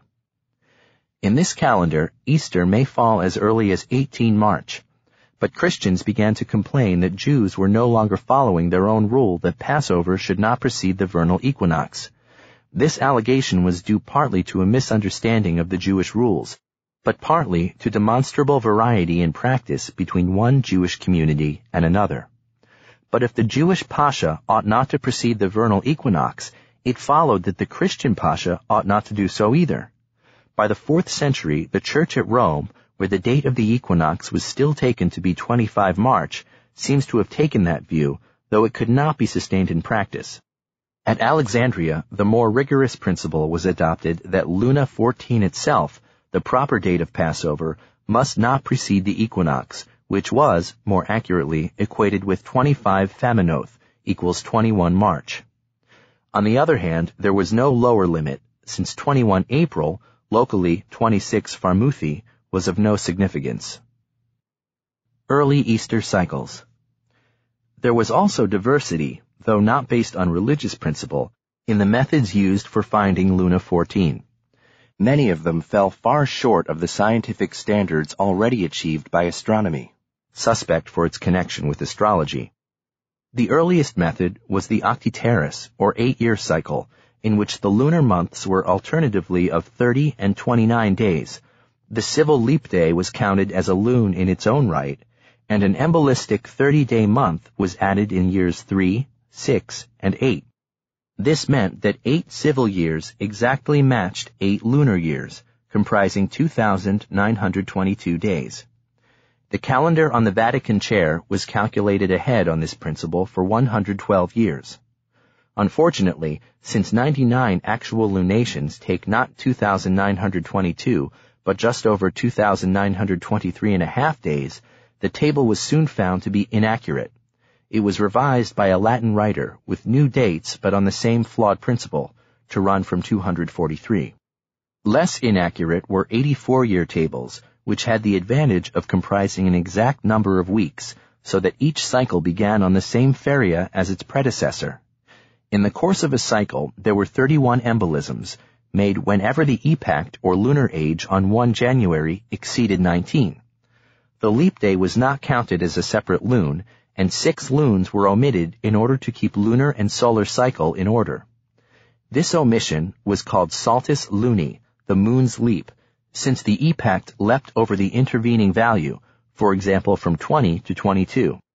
It took place either every 14 years, as in the table drawn up by one Augustulus, apparently in 3rd century Africa, which permitted celebration on Luna 14 and allowed Easter to fall on 16 March, or every 12 years up to year 72, as in the 4th century Supputatio Romana, a shoddy piece of work that in some years gave 2 legitimate Easters, in others none. The Alexandrian Solution. At Alexandria, the old 8-year cycle had long been banished in favor of the Metonic cycle of 19 years with 7 embolisms. Although the precise course of development is uncertain, by 323 at the latest, the computus had reached its final form. It was based on a pseudo-Jewish calendar in which Luna 14 ranged between the equinox on 25 Faminoth, 21 March, and 23 Pharmuthi, 18 April. Since celebration on that day was forbidden, but not on the next, the earliest possible date for Easter was 26 Faminoth, 22 March, the latest 30 Pharmuthi, 25 April. In contrast to the Supputatio Romana, the Alexandrian cycle provided one and only one legitimate Easter each year. But since, unlike the 84-year table, it was not commensurate with the week, once the date of Luna 14 had been determined, it was necessary each time to find the next Sunday. This was done by calculating a variable known as the days of the gods, a pagan and astrological name that the Alexandrian Church saw no need to change. Although Easter dates usually repeated at 95-year intervals, they did so fully only after 532 years. It was the custom of the Patriarch of Alexandria to send out a circular letter every year announcing the date of Easter and making such comment on church affairs as the times might demand. By the middle of the 4th century, patriarchs were claiming that the Council of Nicaea, called in 325 to discuss a troublesome heresy, had entrusted them with determining the date of Easter for Christians at large. This was not true, though immediately afterwards the Emperor Constantine had decreed that Christians must not celebrate with the Jews, that is, be governed by the date of Passover. Nevertheless, the Alexandrians gained increasing credence. By 360, the church in Milan was taking its Easter from Alexandria, not Rome. In the early 5th century, even Rome generally followed the Alexandrian date, provided this was no later than 21 April. By the mid-6th century, Constantinople, which used a slightly different Metonic cycle, had adjusted the position of the Saltus to yield the same Easter dates as the Alexandrian in all cases. The Armenian and both main Syriac-speaking churches accepted only part of the reform, so that in 4 years out of 532, they kept Easter on 13 April, Julian, while Constantinople kept the 6th. The first year of divergence was 570, the last 1824. The case is next due to arise in 2071. On occasions, the Greek and Armenian communities in Jerusalem have come to blows over the discrepancy. Victorius and Dionysius. The Roman solar limit of 21 April was breached in 444, when Pope Leo I was persuaded to observe the 23rd, and in 455, with the greatest reluctance, the 24th. In consequence, the leading mathematician of the Latin-speaking world, Victorius of Aquitaine, was commissioned to draw up new Easter tables for papal use. His tables, extending over 532 years, purported to follow Alexandrian principles, discarding altogether the Roman 84-year cycle and solar limits. But he placed the Saltus in the 6th year of the cycle instead of the 19th, let Luna 14 range between 20 March and 17 April, gave different Latin and Greek dates when it fell on a Saturday, and refused to countenance Easter on 25 April. The result was a mess. For 482, he gave a Latin date of 18 April on Luna 15 and a Greek date of 24 April, a Saturday, on Luna 22, both lunes impossible for their respective churches. These tables would later attract scornful comment from all sides. Nevertheless, they were widely used in the Latin-speaking world, because they appeared to give Easter dates for all time, and also retained the familiar reference to the epact and feria of 1 January. At Rome, however, some dissatisfaction appears to have remained, for Victorius had abandoned Roman tradition without achieving unity with Alexandria or Constantinople. In 501, when Rome and Constantinople were in schism, Pope Symmachus celebrated on 25 March, according to the Supputatio Romana, and not the Alexandrian and Victorian date of 22 April. In 525, when the rift had been healed, the monk Dionysius Exiguus, invited to draw up a new table, made the final breach with Roman tradition by simply continuing the Alexandrian tables for a further 95 years, from 532 to 626. Dionysius's tables present 5 19-year cycles, each set out in 8 columns. Years AD, indictions, epochs, concurrent days, lunar cycle, Luna 14, Easter, Lunaveaster. Of these, the last 3 are self-explanatory. The lunar cycle is that of Constantinople, 3 years behind the Alexandrian, added purely for comparison. The epochs are those of Alexandria. The concurrent days correspond to the days of the gods. But neither term is explained, so that later users were obliged to work out the meaning for themselves. Indeed, it is not apparent that Dionysius himself knew what they were. He could extrapolate their values easily enough, and as a practical man probably looked no further. As might be expected from one whose other main achievement, the compilation of church law, required learning and diligence rather than insight, his tables are accurate, his expositions defective. Despite being commissioned, Dionysius's tables took over a century to oust Victorius's at Rome, and even longer elsewhere. Victorius's tables were perpetual, followed the traditional form, and appeared to be comprehensible. It was on close examination that the flaws appeared. Dionysius's would need recalculating after 95 years, ignored 1 January, and were difficult to understand. By Isidore of Seville's time, in the early 7th century, it had been discovered empirically that the epact corresponded to the lune of 22 March. In the 8th century, the Venerable Bede observed that the concurrent days, or as we usually say in English, the concurrent, matched the feria of 24 March. Ever afterwards, these explanations have been standard in Western writing, and all too often are supposed to be Alexandrian. Insular Easter. In the British Isles, Easter was calculated on entirely different principles, from a table known by an irregularly formed Latin word as the Liturgus and attributed to Sulpicius Severus in the mid-4th century. It was based on an 84-year cycle with Saltus at 14-year intervals. The solar limits were 26 March for the earliest Easter and 23 April for the last. The lunar limits Luni 14 to 20, so that when Luna 14 fell on a Sunday, that was Easter. When the rest of Christendom found out, it was scandalized. The upper solar limit was the day after the Latin equinox. The other limits were taken from Augustulus. The novelty was the lunar calendar, which abandoned the alternation of full and hollow months. The full month ending in January was followed by 3 successive hollow months. The remaining lunar months each contained 1 day fewer than the solar months in which they ended. A careful choice of initial epact ensured that, like the Alexandrian Computus, and unlike either Augustulus or the Supputatio Romana, the Liturgus gave a single Easter date for every year. When at the end of the 6th century, St. Colman, or Columbanus, of Bangor, County Down, left Ireland for Gaul, his Liturgus offended the local churches, which were committed to Victorius.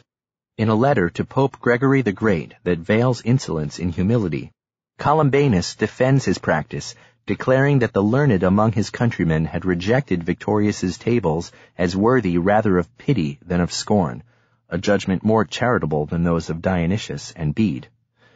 That celebration on Luna 21, let alone 22, is improper, since the moon ought not to rise later than midnight on a feast celebrating the triumph of light over darkness, and that celebration on the same day as the Jews is no problem, because Pascha belongs not to them, but to the Lord. Exodus chapter 12, verse 11. Meanwhile, the papal mission to England introduced Roman practice into southern England, and came into conflict over this and other matters with the Britons. During the 7th century, both Victorius's and Dionysius's tables made some headway in Ireland, above all in the south, though memory of the Liturgus epochs survived in West Cork till the mid-19th century. But the monastery of Iona, founded by Columcille, St. Columba, and those associated with it, remained steadfast for the Liturgus, which missionaries brought thence to Northumbria. The difference between the two practices caused difficulties in the Northumbrian court, where the Irish-educated King Oswy had married the Kentish princess Eanflad, brought up in the Roman tradition. Bede reports that sometimes the king would be celebrating Easter while the queen was still observing Palm Sunday. Until the details of the Liturgus were known, this was thought to be an occasional event, due to his keeping Luna 14. In fact, it happened in at least half the years of their marriage before the question was resolved, but never for that reason. The discrepancies were mostly due to the differences between their lunar calendars, sometimes to those between their solar limits. In no year was the same day Luna 14 for both, whether on Sunday or any other feria. By 664, King Oswy and the clergy of his realm had had enough. A synod was summoned at Whitby to determine whether Celtic or Roman tradition should be followed, both in Easter Computus and in clerical tonsure. For whereas the Romans shaved the crown of the head, the Celts shaved everything from forehead to ears. The Celtic cause was argued by Bishop Colman of Lindisfarne, the Roman by Wilfrid, later Bishop of York, who dominated the debate, bullying poor Colman, insulting St. Columba, misrepresenting facts, but clinching the argument with fantastic assertions about the practice of St. Peter. King Oswy opted for Rome, giving as ground that it was St. Peter, not St. Columba, who held the keys of heaven. Gradually, the rest of the British Isles fell in line with Rome. The last to conform were the Welsh, some of whom still held out in the 840s. Although the struggle was described as being between the 19-year cycle, Victorian or Dionysian, and the 84-year cycle of the Celts, the mode of calculation was a detail. It was the difference in limits that raised questions of religion. The rivalry between the two versions of the 19-year cycle remained on the technical level. The decisive blow was struck by Bede in his De Temporum Ratione of 725, which did for Dionysius what Dionysius had failed to do, and Victorius had done for his own system, by setting out a complete exposition of his Easter principles, together with a 532-year Easter table that did away with the need for recalculation every 95 years. Within a century, Bede's table was in use throughout the West, even in Gaul, where Victorius died hard. The lunar calendar. Although the Alexandrian Easter Computus, like others, is based on a lunar calendar, the Alexandrians were not particularly concerned to know the lune of every day. In the West, by contrast, such knowledge was deemed so important that in monasteries the lune of the day would be announced along with its martyrs at prime. This entailed recalculating the new moons. It was not enough to convert Alexandrian dates into Julian, for though in both Alexandrian and Western practice the odd months of the lunar year were full and the even hollow, their incidence differed. In Alexandria, the full months normally began in the odd-numbered solar months, but in the West, where the lunar month was identified with the solar month in which it ended, they normally began in the even-numbered months and finished in the odd. This was expressed by the versified rule, impar luna pari, parfiet in impare mensae, as it were, odd moon in even month, even in odd. That is to say, the moon has an odd number of days, 29, in an even-numbered month, and an even number of days, 30, in an odd-numbered month. Since in the 7th century the leading experts on the computus were the Irish, from whose writings Bede learnt much, though he never says so, it is not surprising to find a treatise entitled De Ratione Computandi that sets out a complete lunar calendar for the year on Dionysiac principles. However, though much of this text was to be copied into a book owned 300 years later by St. Dunstan, it was Bede's rather different system that became definitive. By careful placement of his embolisms, he ensured that only in 3 years was the regular sequence of monthly epochs disrupted, and only in those years were some lunar months named after the solar months in which they began. Thereafter, when men as learned and ingenious as Rabanus Maurus, circa 780 to 856, and Abbo of Fleury, circa 945 to 1004, produced new methods of calculating the same results, it was Bede whom they were refining. In Bede's time, the lune of the day was found by adding to the epoch parameters known as lunar regulars to obtain the moon's age on the first of each month. Thus, for epoch 11, the lune of 1 March was 11 plus 9 equals 20. Of 1 April, 11 plus 10 equals 21. From the 12th century, however, it was found directly from the so-called golden number, written in calendars against the dates of the new moons in the corresponding year of the 19-year cycle. Similarly, Bede's method of finding ferii from the concurrent with the aid of solar regulars, for example, if the concurrent was 2, then the feria of 1 March was 2 plus 5 equals 7, of 1 April, 2 plus 1 equals 3, was replaced in the later Middle Ages by the Sunday letter. Epochs, golden numbers, concurrents. To find the Julian epoch, divide the year AD by 19. If the remainder is 0, that is the epoch. Otherwise, multiply it by 11, divide by 30, and the new remainder is the epoch. To find the golden, i.e. important, number, also called the prime, from luna prima, add 1 to the year, divide by 19, and take the remainder. If this is 0, the golden number is 19. To find the concurrent, used only in the Julian calendar, add to the year AD its 4th part, ignoring fractions, and the parameter 4. Divide by 7 and take the remainder. If there is no remainder, the concurrent is 7, and 24 March is a Saturday. The need for reform. However well Bede had done his work, he could not cure the basic faults of the solar and lunar calendars, namely that neither was accurate enough. By the 13th century, the solar calendar was far enough behind the sun for reforms to be proposed. This was no longer a task for an intelligent heir of Caesar and Augustus. In a Christian Europe, reform touched on a far more ticklish problem of Easter. In 1538, the golden number was 19, indicating Luna 14 on 17 April. Since this was a Wednesday, Easter fell on the 21st. Martin Luther observed that, according to the rule of the first Sunday after the first full moon of spring, it ought to have fallen on 17 March, which of course preceded the ecclesiastically defined equinox on the 21st. Had the new style already been in force, but unaccompanied by any further reform, that day would have been called the 27th. However, it would not have been Easter because the golden number would still have indicated Luna 14 on 17 April. Since this would now have been a Saturday, Easter would have fallen on 18 April, corresponding to the 8th Old Style and nearer new moon than full. Moreover, to recalculate the lunar epochs, for example reducing that of golden number 19 from 18 to 11, so that Luna 14 became 25 March and Easter 1538, the 27th, would have been only a short-term solution, for the lunar calendar too was wrong, as Roger of Hereford had observed in the 12th century. Over 76 years, leap days included, it comprised 27,759 days. The The corresponding 940 synodic months comprise, on average, 27,758.7546 days, putting the moon some 5 hours, 53 minutes, 23 seconds ahead of the calendar. This discrepancy would reach a day every 310 years, making the epochs wrong again.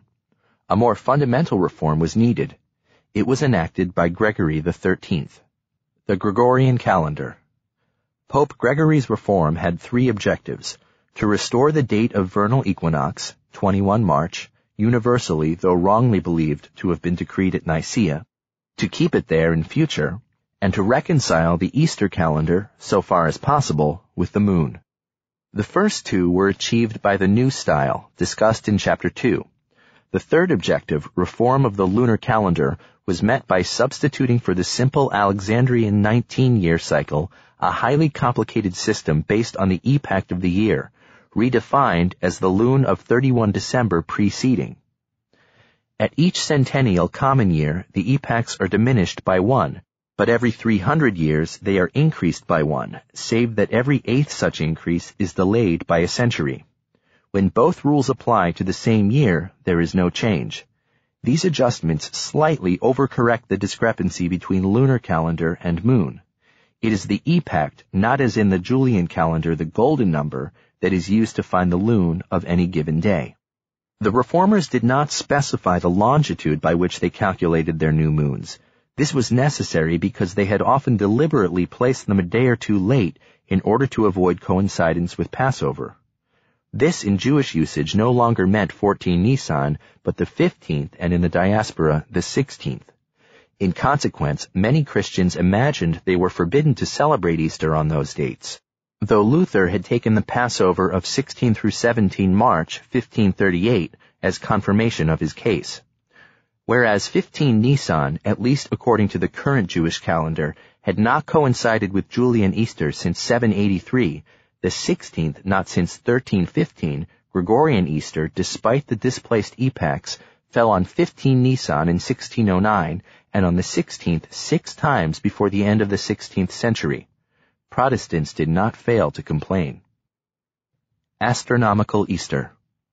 In 1699, the German Lutherans voted to accept the new style by passing directly from 18 February 1700 to 1 March, but not the Gregorian Easter tables. Instead, they decreed that Easter should be governed by the real spring equinox and the real full moon as indicated in the best astronomical tables available, based on the meridian of Tycho Brahe's laboratory at Uraniborg in Denmark. This method was known as the Calculus Astronomicus. John Dee in 1582 had already suggested that astronomically based Easter tables should be drawn up for the meridian of London. The reform was adopted by Denmark, most of the Protestant Swiss cantons, and under the name Improved Julian Calendar by the remaining Dutch provinces. Difference usually arose when the real full moon fell on a Saturday, but the Gregorian tables indicated the following Sunday, entailing a week's postponement of Easter. This happened in 1700 itself, when only the Gregorian date was observed. But the next discrepancy in 1724 was the subject of anxious debate. The Pope's tables set down Luna 14 on 9 April, again a Sunday, entailing Easter on the 16th, but once more the real new moon fell the day before. Easter would therefore, according to the Calculus Astronomicus, be the 9th, 1 week earlier than in Roman Catholic countries. However, a difficulty was raised that was nonetheless keenly felt for being spurious, namely coincidence with the second day of Passover. That led to a re-examination of the supposed prohibition. The outcome was that German and Swiss Protestants kept the astronomical date, though Denmark did not. The Dutch Protestants, in this and all other cases, kept the Gregorian date. As a result, Bach's St. John Passion was first performed in Leipzig on astronomical Good Friday, 7 April 1724, a week ahead of the Gregorian Good Friday, and also, as it happened, of Julian Good Friday on 3 April Old Style. Sweden had held aloof in a failed attempt to adopt the new style painlessly. In 1740, the Calculus Astronomicus was introduced, but Old Style dating remained till 1753. Thus, in 1742, when Protestant and Roman Catholic Easter both fell on 25 March, New Style, in Sweden it was called the 14th. 2 years later, another discrepancy arose between astronomical and Gregorian Easter. This time, not only German and Swiss Protestants, but Denmark too kept the astronomical date, 29 March. Sweden kept the same day, but called it the 18th. Before the next discrepancy, in 1778, the German Protestants, followed by the Swiss and the Danes, abandoned the Calculus Astronomicus at the behest of Frederick the Great, who had acquired a large number of Roman Catholic subjects through the first partition of Poland, 1772. His insincere pretext, coincidence with Passover, also deterred the Swedes from observing the astronomical date in 1778 and 1798, but they did keep it 3 times in the early 19th century before abandoning it in 1823. Finland, part of Sweden till 1809 and then ceded to Russia, did so a further 3 times, the last in 1845. The case of 1798, however, illustrates a difficulty inherent in the astronomical era. Although at Uraniborg full moon occurred just before midnight on Saturday 31 March, in most of Sweden it was already Sunday 1 April, so that observance of the astronomical Easter on that day would have entailed celebrating on the day of full moon, a major impropriety. This case must occasionally arise in the Calculus Astronomicus, whatever the meridian chosen. Great Britain. When Great Britain adopted the New Style, the political necessity of crediting the reform to Parliament and not the Pope required that the Church of England should be spared the humiliation of accepting the Gregorian Easter tables. On the other hand, High Churchmen would have objected to adopting the Lutheran astronomical Easter used in George II's Electorate of Hanover. It was therefore necessary to achieve the Pope's results by different means. The solution was to devise tables, to be found in the Book of Common Prayer, for reassigning the golden numbers to different dates each century.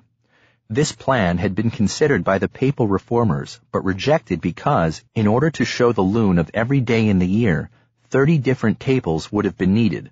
That rejection made it all the more attractive to the Church of England, which had no interest in the lunar calendar except for finding Easter.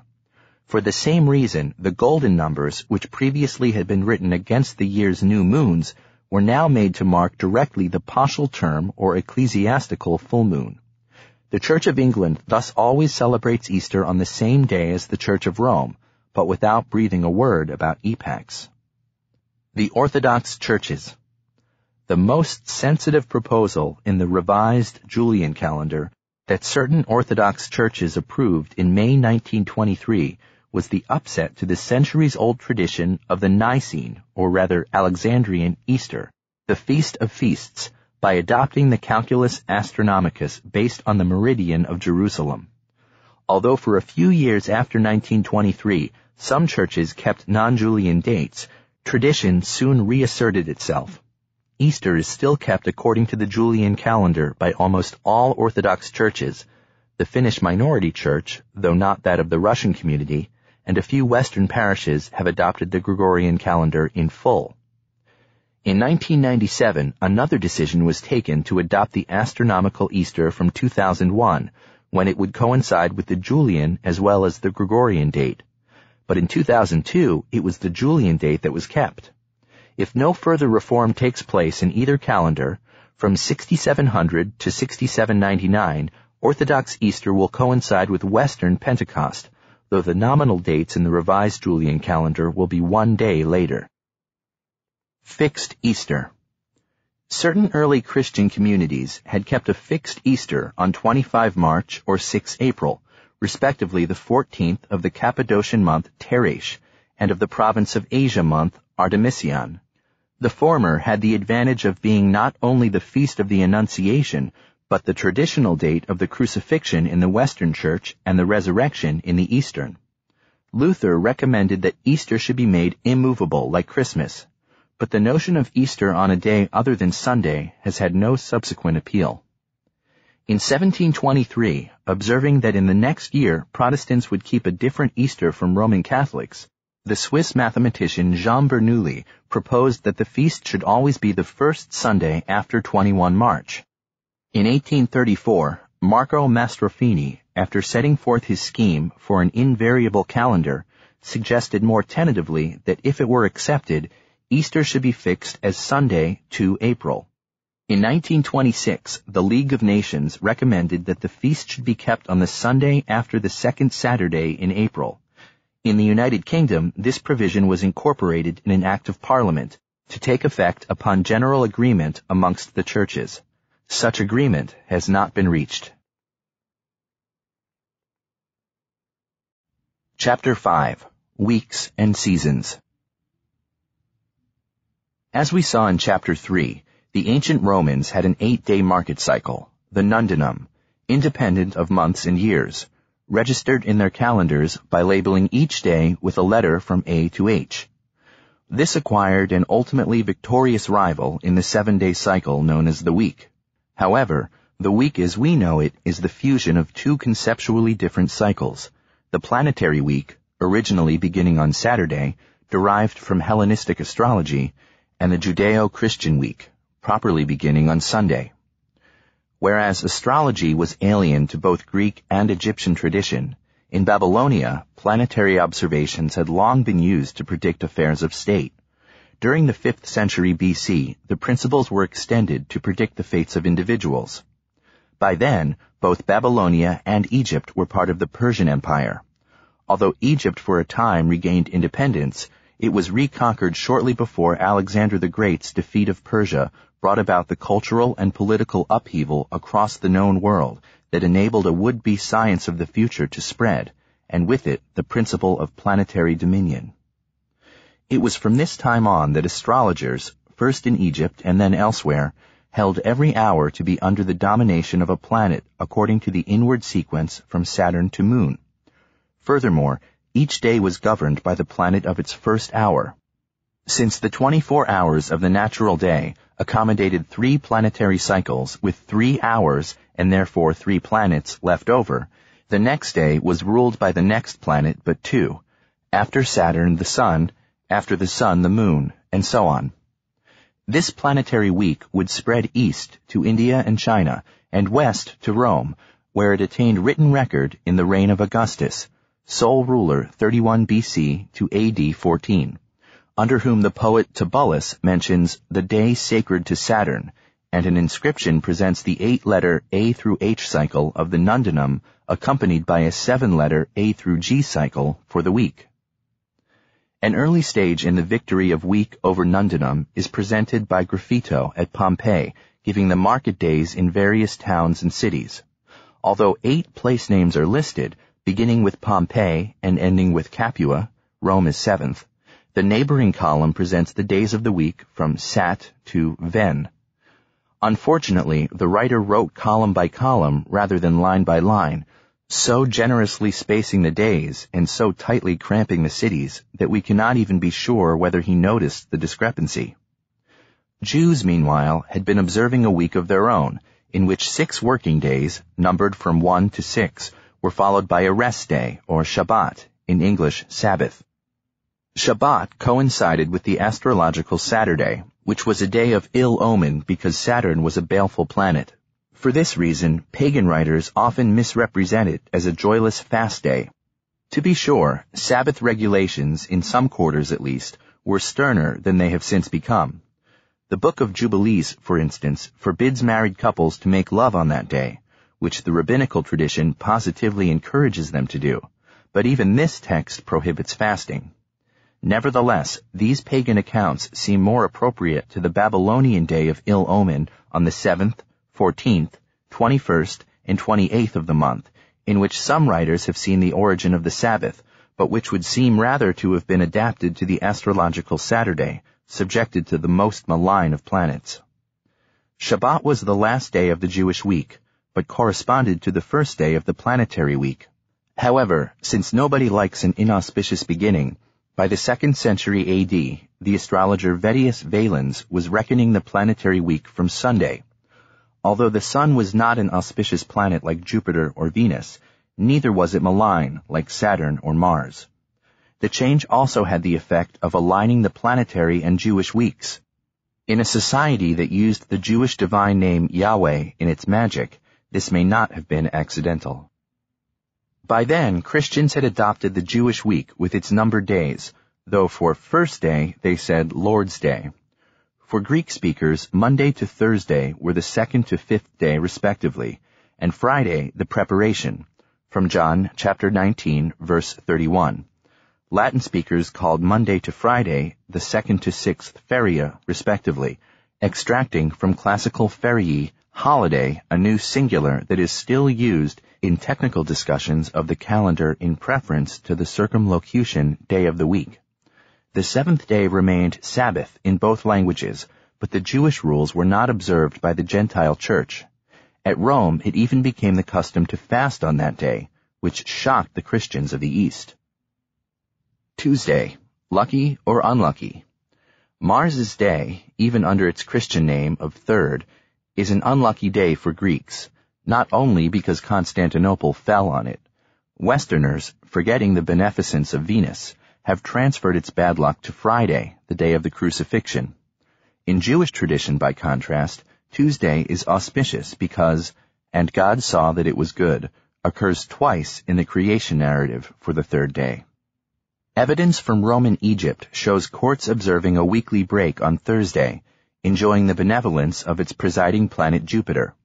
But in 321, the Christian emperor Constantine decreed that suits should not be heard on the day celebrated for the veneration of its sun. He did not use the Christian term Lord's Day. The majority of the empire's citizens were still pagan, though a court record from 4 years later does so. Later laws sometimes combine the two names. These ordinances converted Sunday from a weekly remembrance of the resurrection to a day of rest, though even in the 6th century, Bishop Caesarius of Arles was complaining that local peasantry rested on Thursday instead. This was till recently the traditional day off in French schools. In the Christianized empire, the planetary names competed with the Christian, with varying outcomes to be discerned from the modern languages. In Greek and Portuguese, the Christian terminology triumphed. In other Romance languages, Sunday and Saturday became Lord's Day and Sabbath, but the other planetary names in general refused to be dislodged, though in Sardinia, Friday became Kenapura, pure supper, commemorating the Last Supper.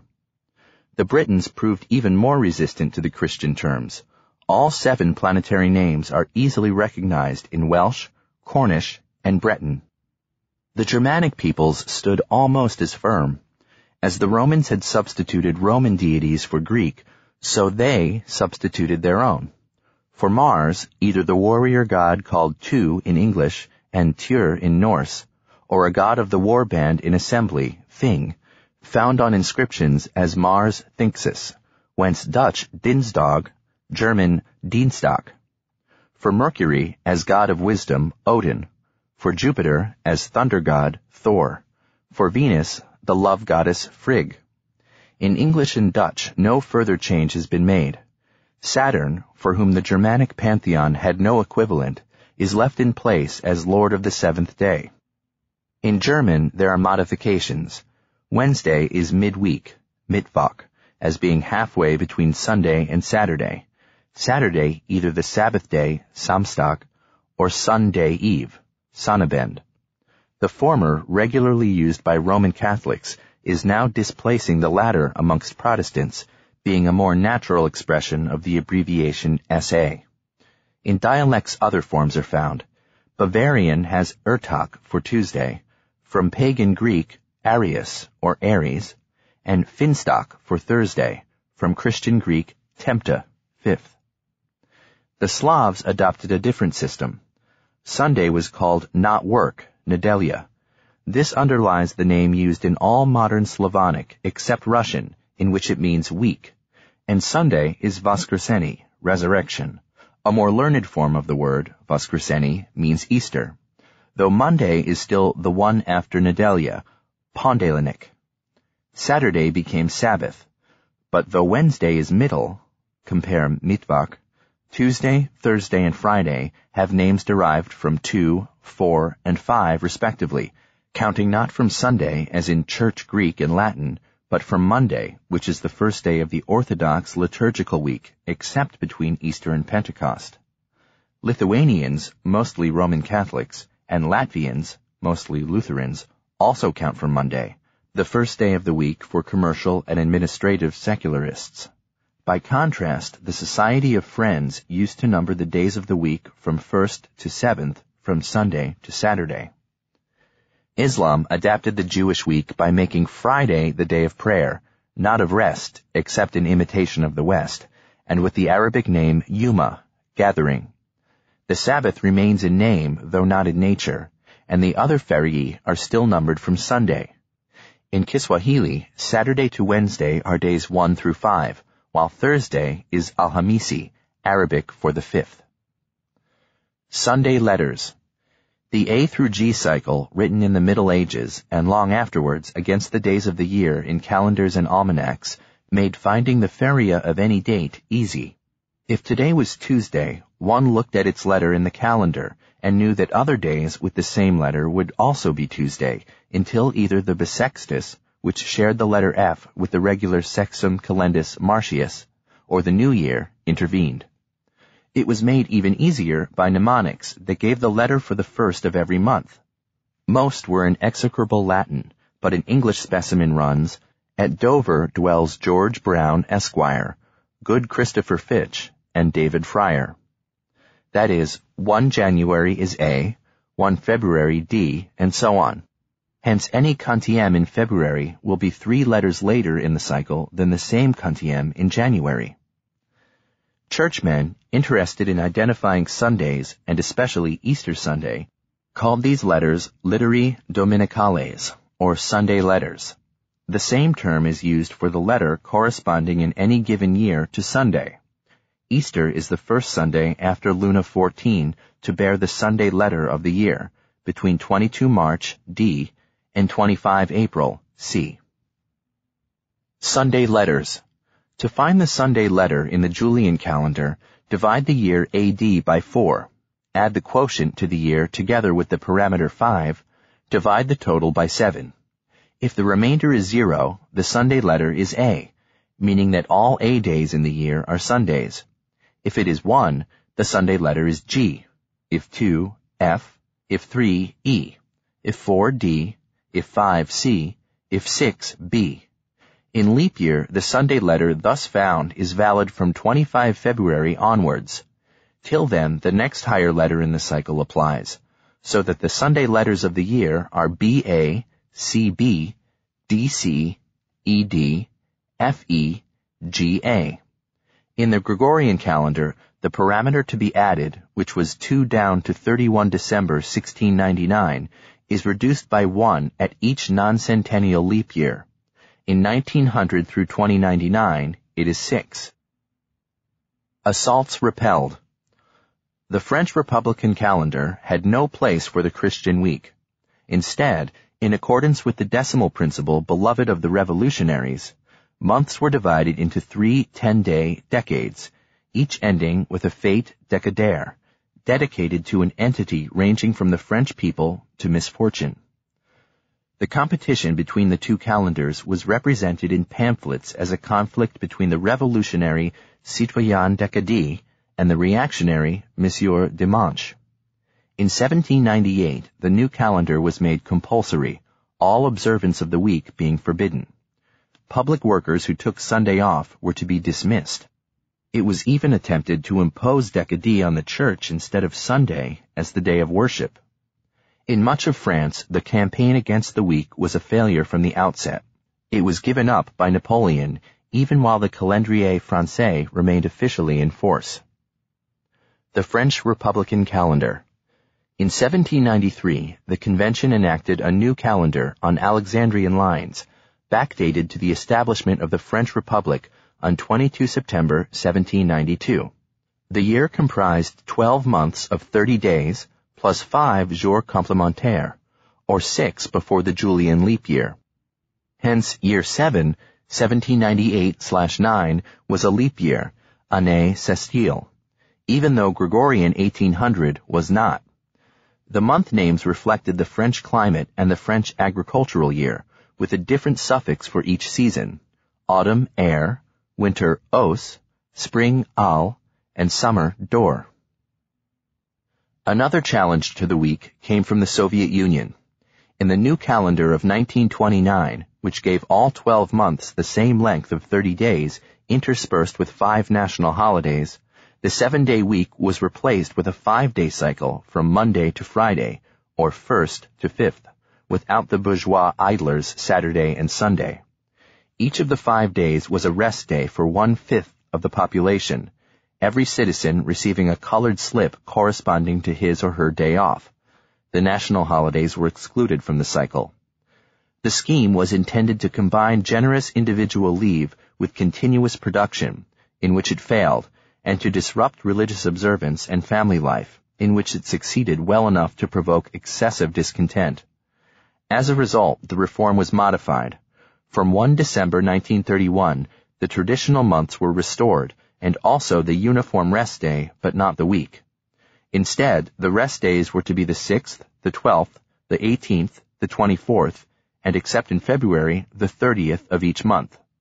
Although the regime persuaded Westerners sympathetic to communism or to calendar reform that urban workers no longer remembered the 7-day week, the peasantry sabotaged it by taking both Sundays and the new rest days off.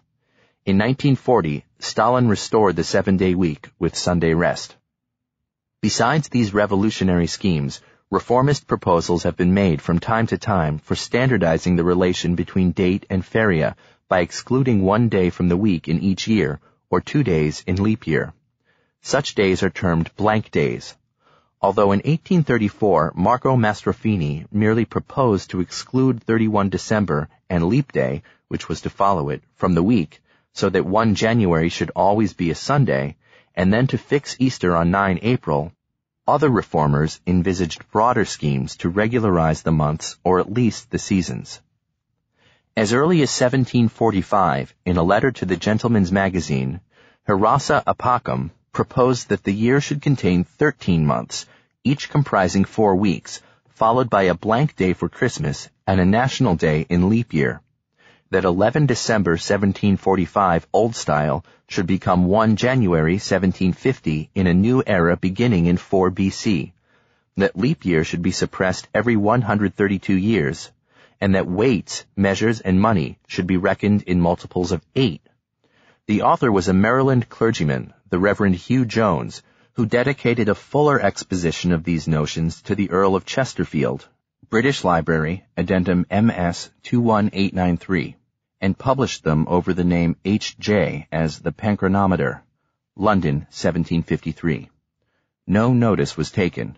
However, a 13-month year was the basis of a positivist calendar, with Epoch 1789, promulgated by Auguste Comte in 1849 and still enjoying some currency in France and Brazil. Months and days were dedicated to great men and the occasional great woman. The 365th day is dedicated to the dead, leap day to holy women. In the early 20th century, the 13-month year was adopted for internal accounting by several companies.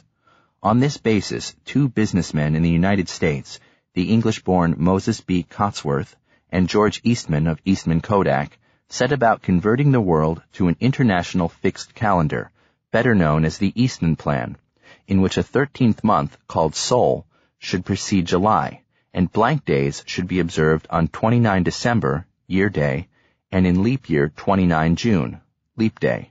Far too hard-headed to shrink from a year with 13 Friday the 13ths, Eastman observed that 13 was the lucky number of a country founded by 13 insurgent colonies. Outside the United States, this argument naturally cut less ice. Some reformers toned down the reform by proposing 12-month years in which every 3rd month should comprise 5 weeks instead of 4.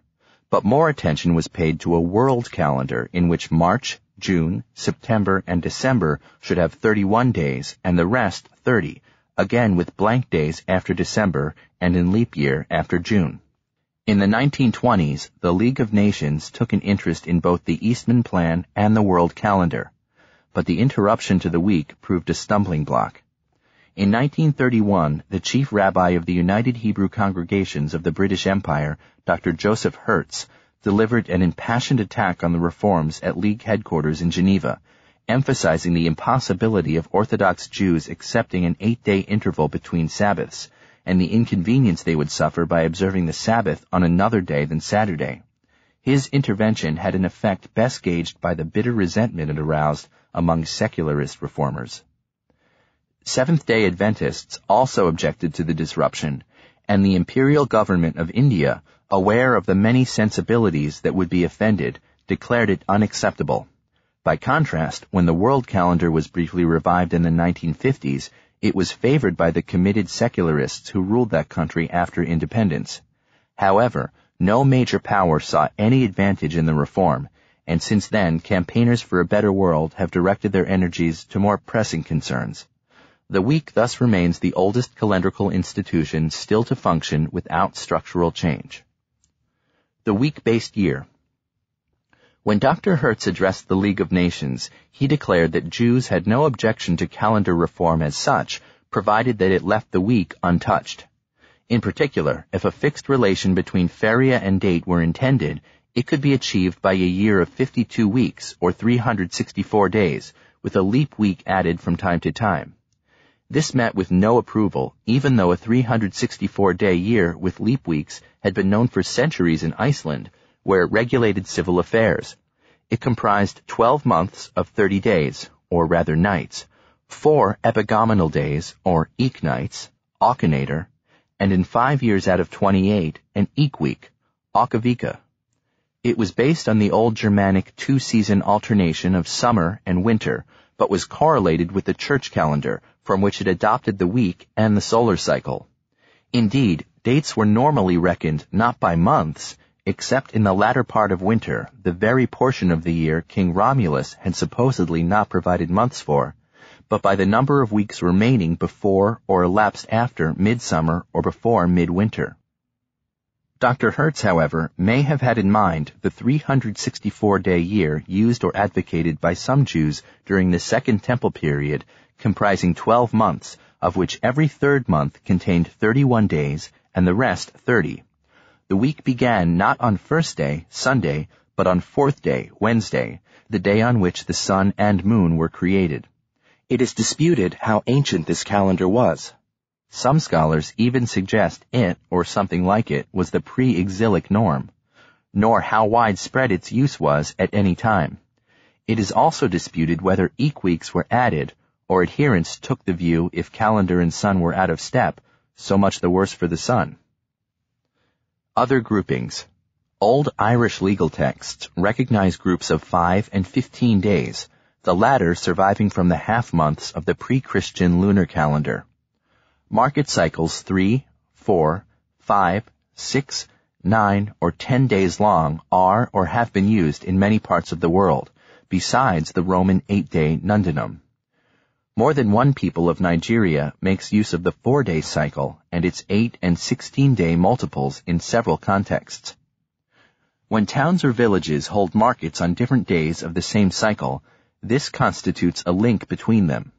On the other hand, when, as notably in West Africa, more than one market cycle coexists in a particular locality, there may be a special solidarity between those villages that share a cycle and rivalry between those that do not, particularly if they hold markets on the same day. The week, and the analogues discussed so far, run concurrently with months and years. Sunday the 1st is followed by Monday the 2nd, Wednesday 31 December 2003 by Thursday 1 January 2004. In some cultures, however, the quasi-weeks themselves run concurrently. In Central America, before the Spanish conquest, the cycles of 13 and 20 days that formed the 260-day cycle did so, and no fewer than 9 concurrent cycles, from 2 to 10 days long, are found in Indonesia. Of these, the 5, 6, and 7-day cycles are the most important, combining to form a 200-day odolon. Seasons. The Western world has inherited from the ancient Romans the division of the year into 4 seasons, or times of year, tempora annae, whence German Jahreszeiten. Few Latin words are easier to translate into modern European languages than viristis, autumnus, hyams. Diagrams of the cosmos show these seasons integrated into a world model. They reappear in another temperate zone culture, that of China, as Junxia Chu Dior. Yet this division is by no means universal. In Nigeria, the Yoruba speak of 2 half-year seasons, dry and rainy. But India has 6 seasons, whose Sanskrit names are Grisma, hot season, Varsa, rainy season, monsoon, Sarad, autumn, Hemanta, winter, Sisar, cool season, Vasanta, spring. Each comprises 2 months. These differ across the country, but in the national calendar, spring begins in Phalguna. Ancient Egypt recognized 3 seasons, flood, winter, and summer, each comprising 4 months of the solar year, which until the 6th century BC were simply numbered as the so-manyth month of such and such season. However, the failure to intercalate meant that for much of Egyptian history, nominal and real seasons did not correspond. In 824 BC, for instance, when the new year began on 21 March, winter ran from the theoretical beginning of flood on 19 July to 15 November, followed by summer. Classical Greek knows spring, ear, or in a dialectical variant, were, summer, theris, and winter, Chimen, but a distinct concept and name for autumn, Thynoperon, waning harvest, took a long time to emerge.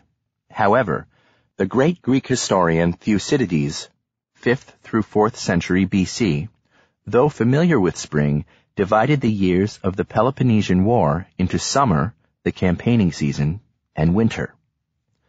A similar 2-season conception existed amongst the Germanic peoples, proving especially resilient not only in Iceland, but also in Scandinavia, where summer is said to begin on St. Tiburtius's Day, 14 April, and winter on St. Callistus's Day, 14 October. In consequence, although the Germanic languages all share the words summer and winter, they had no words for spring and autumn until they encountered Roman culture. The names for those 2 seasons vary considerably between languages, and even within them. Whereas British English has retained the Latin or French autumn used by Chaucer, Tyndall, and Shakespeare, the U.S. uses fall, short for fall of the leaf, first attested in the 16th century. In German, spring may be either der Frühling or das Frühjahr. An archaic or poetic term Lents corresponds to current Dutch Lente and Old English Lengten. This latter was used both of the season and of an ecclesiastical fast. The fast is still called by the shortened form Lent, of which Lenten, as in Lenten sermon, is now understood as the adjective. The season has since the 16th century been spring, short for spring of the year. In the Celtic languages, too, spring and autumn vary, but there are shared words for summer and winter. The 2-season division is explicitly stated in an Irish glossary. Irish samrad and Welsh haf are related to English summer, gevra and gaea to Latin hyams. The same words underlie the Gaulish month names Simonius and Geomonius. Latin writers offer various dates for the beginnings of the seasons. The elder Pliny, died AD 79, gives 8 February, 10 May, 11 August, 11 November. Isidore of Seville, died 636, gives 22 February, 24 May, 23 August, 23 November. The Venerable Bede, writing in 725, gives 7 February, 9 May, 7 August, 7 November. In other words, the 7th day before the Ides of the respective months. Both Isidore's and Bede's dates are commonly given in medieval calendars. On Bede's scheme, the equinoxes and solstices fall about the middle of their seasons, so that the Nativity of the Baptist is Midsummer's Day. Likewise, the normal Old English name for Christmas was midwinter. In Ireland, spring is reckoned from 1 February, summer from 1 May, autumn from 1 August, and winter from 1 November. Of these dates, 1 February is St. Bride's, or Brigid's Day, to the obliteration of the pre-Christian Imbolc, in modern Irish, Imbolc, that originally marked the new season, but the other three retain their ancient names of Beltane, Lunasa, Lunasa, formerly Lunasa, Lughnasadh, and Samhain. The Oxford English Dictionary regards this as the British disposition, as opposed to a North American practice of beginning the seasons with March, June, September, and December. But most Britons would prefer the latter, which is the scheme adopted by the Meteorological Office. Naturally, no system based on natural phenomena can be valid all over the globe, or even within the Northern Hemisphere. More objective is the principle of beginning seasons with the equinoxes and solstices, hence currently on or about 20 March, 21 June, 22 September, and 21 December. These are often described as the official beginnings of the respective seasons, although no royal proclamation or act of Parliament has so decreed. Neatness of scheme often trumps truth to fact. The 11th century diagram from Bertfurth's Enchiridion, early 11th century, mapping cardinal points, seasons, signs of the zodiac, and ages of man onto months, blithely equates seasons determined on this principle with 3-month blocks, beginning in April, July, October, and January. From the time of Caesar's reform, Roman tradition equated these cardinal points with the 8th day before the calends, on 25 March, 24 June, 24 September, and 25 December, dates that in fact had applied some 2 centuries earlier. The Church incorporated them into its calendar as respectively the Annunciation, the conception of Jesus Christ, the Nativity of St. John the Baptist, his conception, shifted in the East to the 23rd, and the Nativity of Jesus Christ. However, the Western Church preferred to begin the seasons with fasts on the Wednesday after Quadragesima, Whit Sunday, Holy Cross Day, 14 September, and St. Lucy's Day, 13 December, each resumed on the following Friday and Saturday.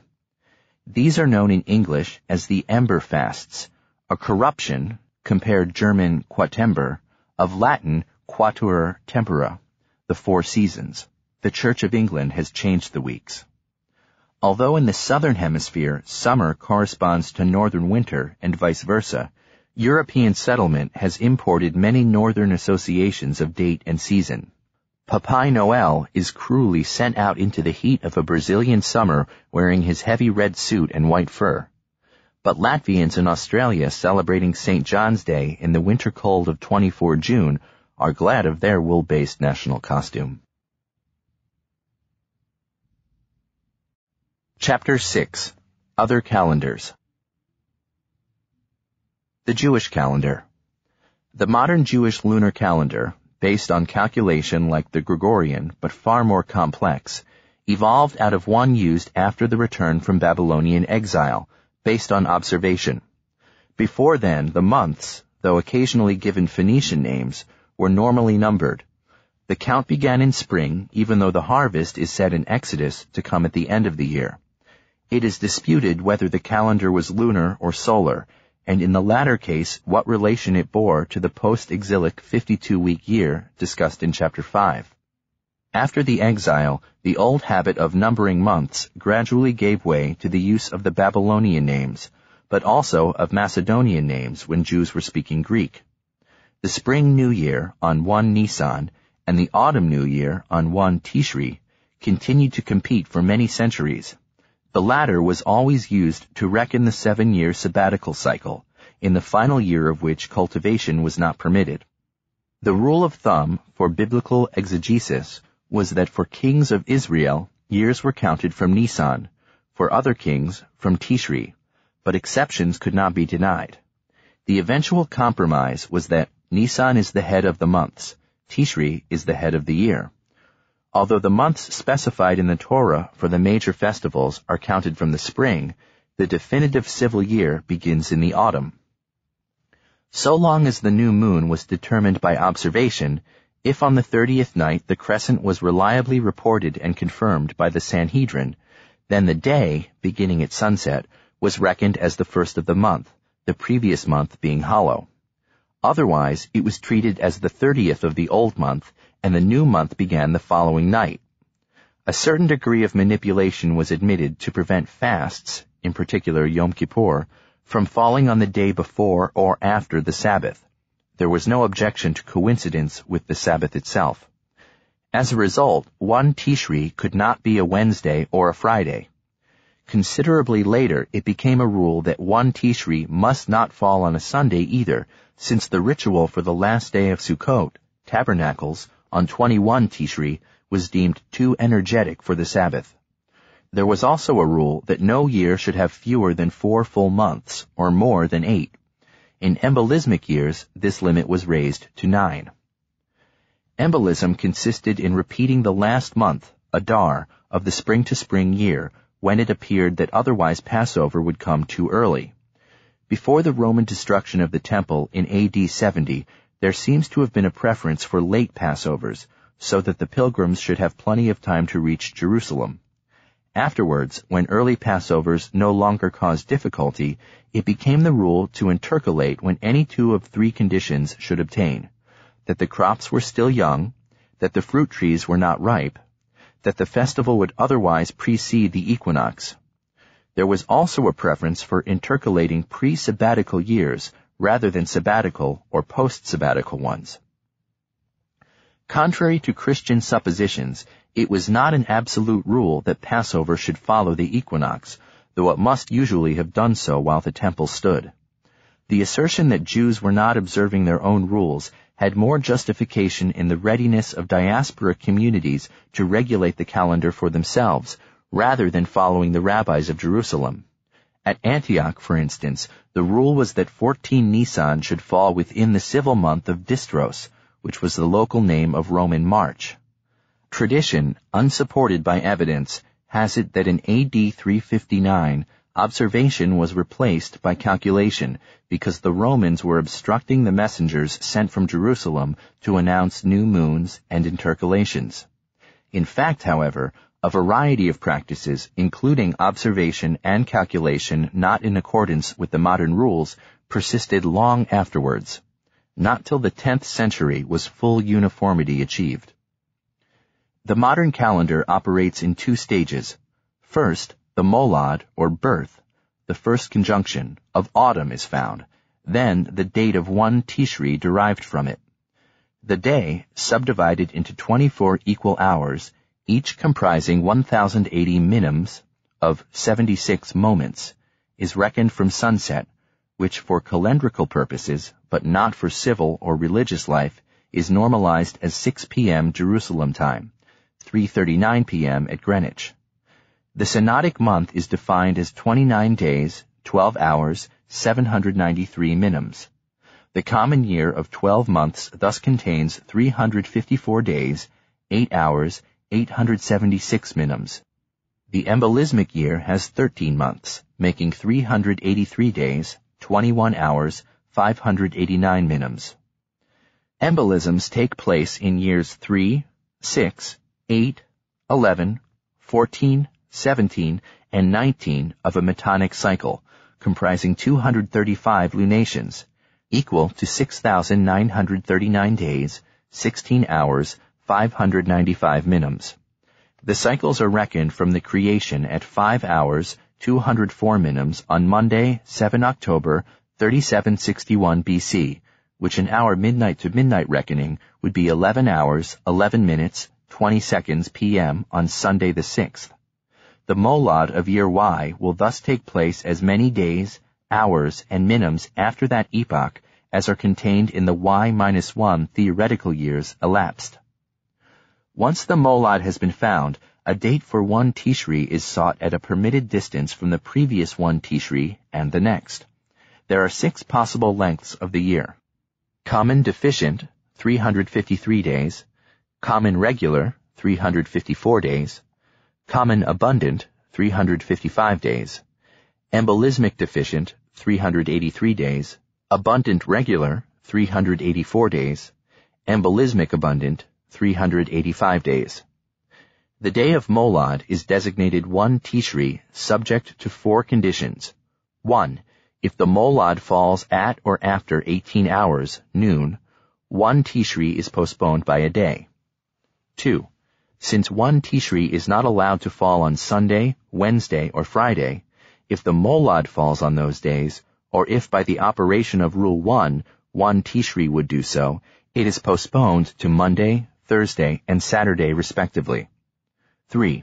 If the Molad of a common year occurs on Tuesday at or after 9 hours, 204 minims, 1 Tishri is postponed to Thursday, since otherwise the year would contain 356 days under Rules 1 and 2. 4. If the Molad of a post-embolismic year occurs on Monday at or after 15 hours, 589 minims, 1 Tishri is postponed to Tuesday, since otherwise the previous year, which must have begun after noon on a Tuesday, would contain only 382 days. According as 1 Tishri is postponed by 0, 1, or 2 days, the preceding year is deficient, regular, or abundant. The months are Tishri, 30 days, Cheshvan, formerly Marcheshvan, 29, in an abundant year 30, Kislev, 30, in a deficient year 29, Tevet, 29, Shavat, 30, Adar, 29 days, Nisan, 30, Iyar, 29, Sivan, 30, Tammuz, 29, Av, 30, Elul, 29. In embolismic years, Adar has 30 days and is followed by Ve'adar, also called Adar Sheni, with 29 days, which takes over the festival of Purim from Adar. There is no simple formula for converting Jewish dates to Gregorian, or vice versa. However, there is a rule for finding the Julian equivalent of 15 Nisan, Passover as now understood, discovered by the mathematician C.F. Gauss. It is set out in the Jewish Encyclopedia and the Oxford Companion to the Year. Since this day is always 23 weeks and 2 days before 1 Tishri, it can never fall on Monday, Wednesday, or Friday. The Muslim calendar.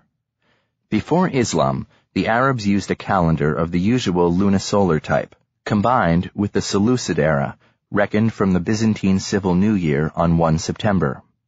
The Prophet, however, broke the link between months and seasons by forbidding intercalation, relying purely on the moon, and beginning the month when the new moon had been observed in the night sky by reliable witnesses. As a result, the Muslim calendar consists of 12 lunar months without correction by the sun, so that 33 Muslim years correspond within a few days to 32 Western years.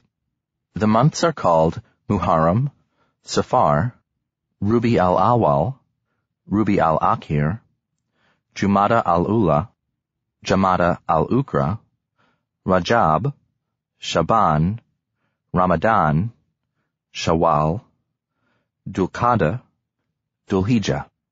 Days are counted straight through, but in classical Arabic an alternative system is found in which the first of the month, in daytime, is expressed as 1 night being passed, and so on up to the 14th. The 15th is the middle. The 16th is 14 nights remaining, and so in descending sequence to the last. Since a calendar based on unpredictable local observations is useless for astronomical purposes, a theoretical model was devised in which the odd months are full and the even hollow, making 354 days in all. Since the synodic month is in fact a little longer than 29.5 days, such a year will be short of 12 lunations by 0.36708 days, or not quite 8 hours, 48 minutes, 36 seconds. To compensate, the last month of certain years is made full instead of hollow.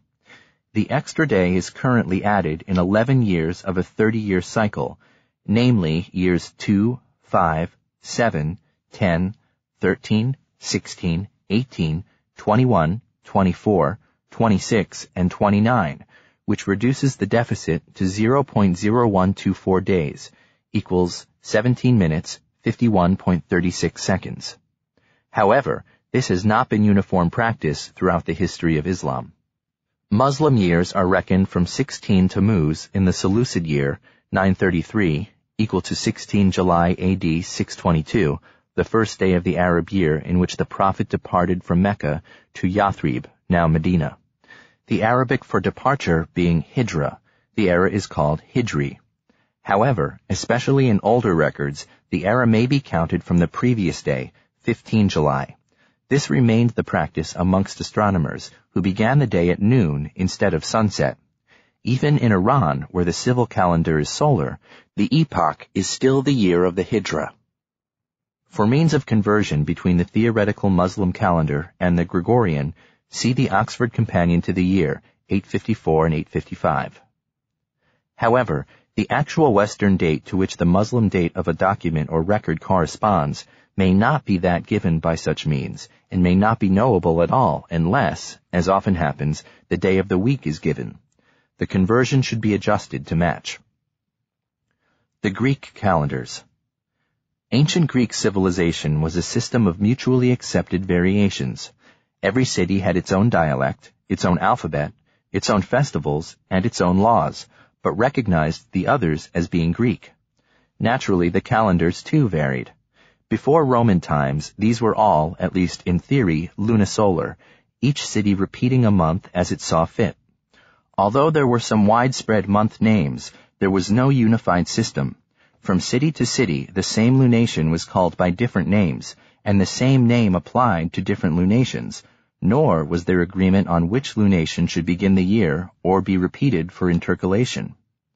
In some cities, the middle 10 days of the month were counted separately from the first 10, and in most cities, the final days were counted backwards. The last day was normally called Triakis, the 30th, even when it was only the 29th. But at Athens, the term was Henikainia, Old and New Day. In the Macedonian calendar, however, at least as used in Asia and Egypt after Alexander's conquests, the tale of days ran straight through from 1 to 30, the 29th being omitted in hollow months. It is not known which cities relied on observation and which on calculation, but it is known that political or administrative convenience might lead to interference with the regular sequence of days. The comic poet Aristophanes imagines the hungry gods turning up for their festivals only to find they are being kept on the wrong day. As a result, not even the quantième was constant between one city and another. In 479 BC, 4 Boedromion at Athens was 27 Panamos in Boeotia. In 422 BC, 14 Elaphebolion at Athens was 12 Geristus at Sparta. But a year later, 25 Elaphebolion was 27 Artemihios. The report that Herodotus set fire to the temple of Artemis at Ephesus on the same day as Alexander the Great was born, if not a total fiction, may mean only that it was the same quantième in notionally corresponding months. Unless we are aided by an eclipse, it is impossible to translate even an Attic, that is, Athenian date, into a Julian, although we know the Attic calendar better than any other. Astronomers, using a lunar calendar of alternating full and hollow days with embolismic months prescribed by a cycle, would designate the months by Attic or Macedonian names for their respectively cultural and political significance without regard to real-life calendars at Athens or in any of the lands conquered by Alexander. The Macedonian rulers of Egypt attempted to equate their own calendar with the local lunisolar religious calendar. The task proved beyond them. By the 2nd century BC, they simply applied Macedonian names to the months of the Egyptian civil year. They had an easier time in Babylonia, where the local calendar was more comprehensible. The months were given Macedonian names, so that Nisanu became Artemisios. The spring new year was retained, so that the years of the Seleucid era remained 6 months behind those used in other parts of the Near East. Seleucid Year 1 Babylonian, the last of a Metonic cycle, began on 1 Artemisios/Nisanu 311 BC. This calendar was retained when Babylonia fell under Parthian domination. However, from AD 17 onwards, the Macedonian names are applied 1 Babylonian month later, Artemisios now being Iaru instead of Nisanu. It is on this basis that the Jewish historian Josephus names Jewish months in Greek. Attic and Macedonian month names. The first Attic month, Hecatombion, began at the new moon following the summer solstice. Intercalation was normally achieved by repeating Poseidon. Although very little is known about the Macedonian calendar as operated in Macedon itself, it appears that the first month was Dios, beginning after the autumnal equinox. The intercalary month is unknown. In the following table, the equivalences must not be regarded as hard and fast, only as applying more often than not. Attic, Hecatombion. Macedonian, Lus. Attic, Metageitnion. Macedonian, Garpiaius. Attic, Boedromion. Macedonian, Hyperbarataios. Attic, Paianopsion. Macedonian, Dios. Attic, Mimacterion. Macedonian, Apollaios. Attic, Poseidon. Macedonian, Odnios. Attic, Gamelion. Macedonian, Parataios. Attic, Anthesterion. Macedonian, Distros. Attic, Elaphobolion. Macedonian, Xandikos. Attic, Munikion. Macedonian, Artemisios. Attic, Thargelion. Macedonian, Dicios. Attic, Scirophorion. Macedonian, Panamos. In Roman times, many cities adopted the Julian calendar, even if with different month names and New Year. Thus at Antioch, October was called Hyperbarataios, and began the year, as it continued to do among Syriac speakers, till the mid-5th century, when New Year was moved back to Garpiaios, September. Others adopted calendars on Julian principles, but with their own months. Thus, in the province of Asia, months began on 9 calends Roman, and New Year was Augustus's birthday, 23 September. This remained the ecclesiastical New Year of the Eastern Church, which celebrates the conception of John the Baptist, the forerunner, on that date instead of the Western 24th. The Gaulish calendar. In 1897, fragments of a calendar in Gaulish, the language spoken at the time of Caesar's invasion, were discovered at Coligny in the Département of Ain. They have been the subject of much study and more controversy, but it seems clear that the inscription itself presents a quinquennium or 5-year cycle of 62 lunar months, with embolismic months at the beginning of the first year and the middle of the third, each divided into 2 halves, the first of 15 days and the second of either 15 or 14. In both halves, the days are counted forwards, but the sequence is interrupted by some days changing places even between months. Quinquennia were combined into larger cycles, originally of 30 years, later it seems of 25, in which the first embolism of the first quinquennium was omitted. The calendar gained gradually on the sun, though in the short term this was masked by the inevitable shortfall or excess between lunar and solar years. In principle, the first month of the common year, Simonius, began at the winter solstice. In practice, it slipped a little earlier from cycle to cycle. On the assumption that pre-Christian Ireland had used a similar calendar, this slippage has been invoked to explain why the Irish festival of Samhain was fixed once the Julian calendar was adopted, not at the winter solstice, but on 1 November, which it would have reached in the mid-5th century. The name Simonius is related to the Celtic word for summer. Likewise, the 7th month, in principle beginning at the summer solstice, was called Gemonius, from the word for winter. It appears that the names were related to the solstitial celebrations at the end of the respective seasons. The notion that Samhain, S-A-M-A-I-N, modern Samhain, capital S-A-M-H-A-I-N, on 1 November is the end of summer reappears in a glossary. The Hindu calendars. Religious festivals in India are still determined by the many local calendars, most, but not all, either solar or lunar. Until 1957, the year directly observed in the former, and by which the latter were corrected, was not the tropical but the sidereal year, divided into 12 months, each corresponding to the sun's presence in a rasi. Unlike the Western and Chinese sign of the zodiac, this was not a conventional division of the ecliptic, but the actual constellation. As a result of the reform, the solar year is now tropical, and the Rasi is a fixed sector of the ecliptic, corresponding to that occupied by the appropriate constellation in 1957. In solar calendars, the day begins at sunrise. The month begins according to locality, with the day of the sun's entry into the new Rasi, the day after, or in some cases, the day after that. The month bears the name of the Rasi in question, except in Bengal and Tamil Nadu, which use the lunar month names. In lunar calendars, months are divided into two wings, or halves, a bright, waxing half, from new moon to full, and a dark, waning half, from full moon to new. There is a standard set of names, each theoretically corresponding to a particular Rasi. Months are named in accordance with the Rasi in which the sun is located at new moon.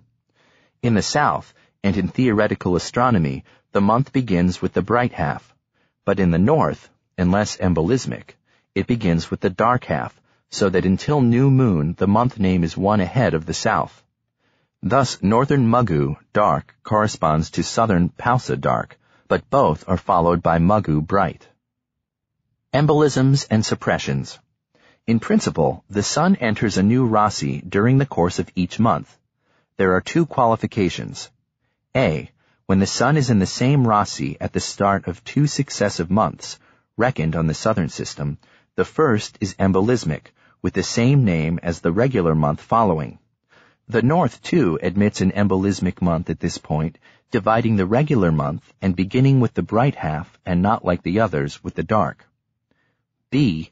When in winter the sun enters two Rasis in the same month, again as reckoned in the south, the month name corresponding to the first Rasi will be omitted. The same name is thus omitted in north and south. The first day of each half month is that following the new or full moon. Thereafter, the day is generally numbered according to the TT current at sunrise, the TT being the time taken by the moon to travel 12 degrees from the sun.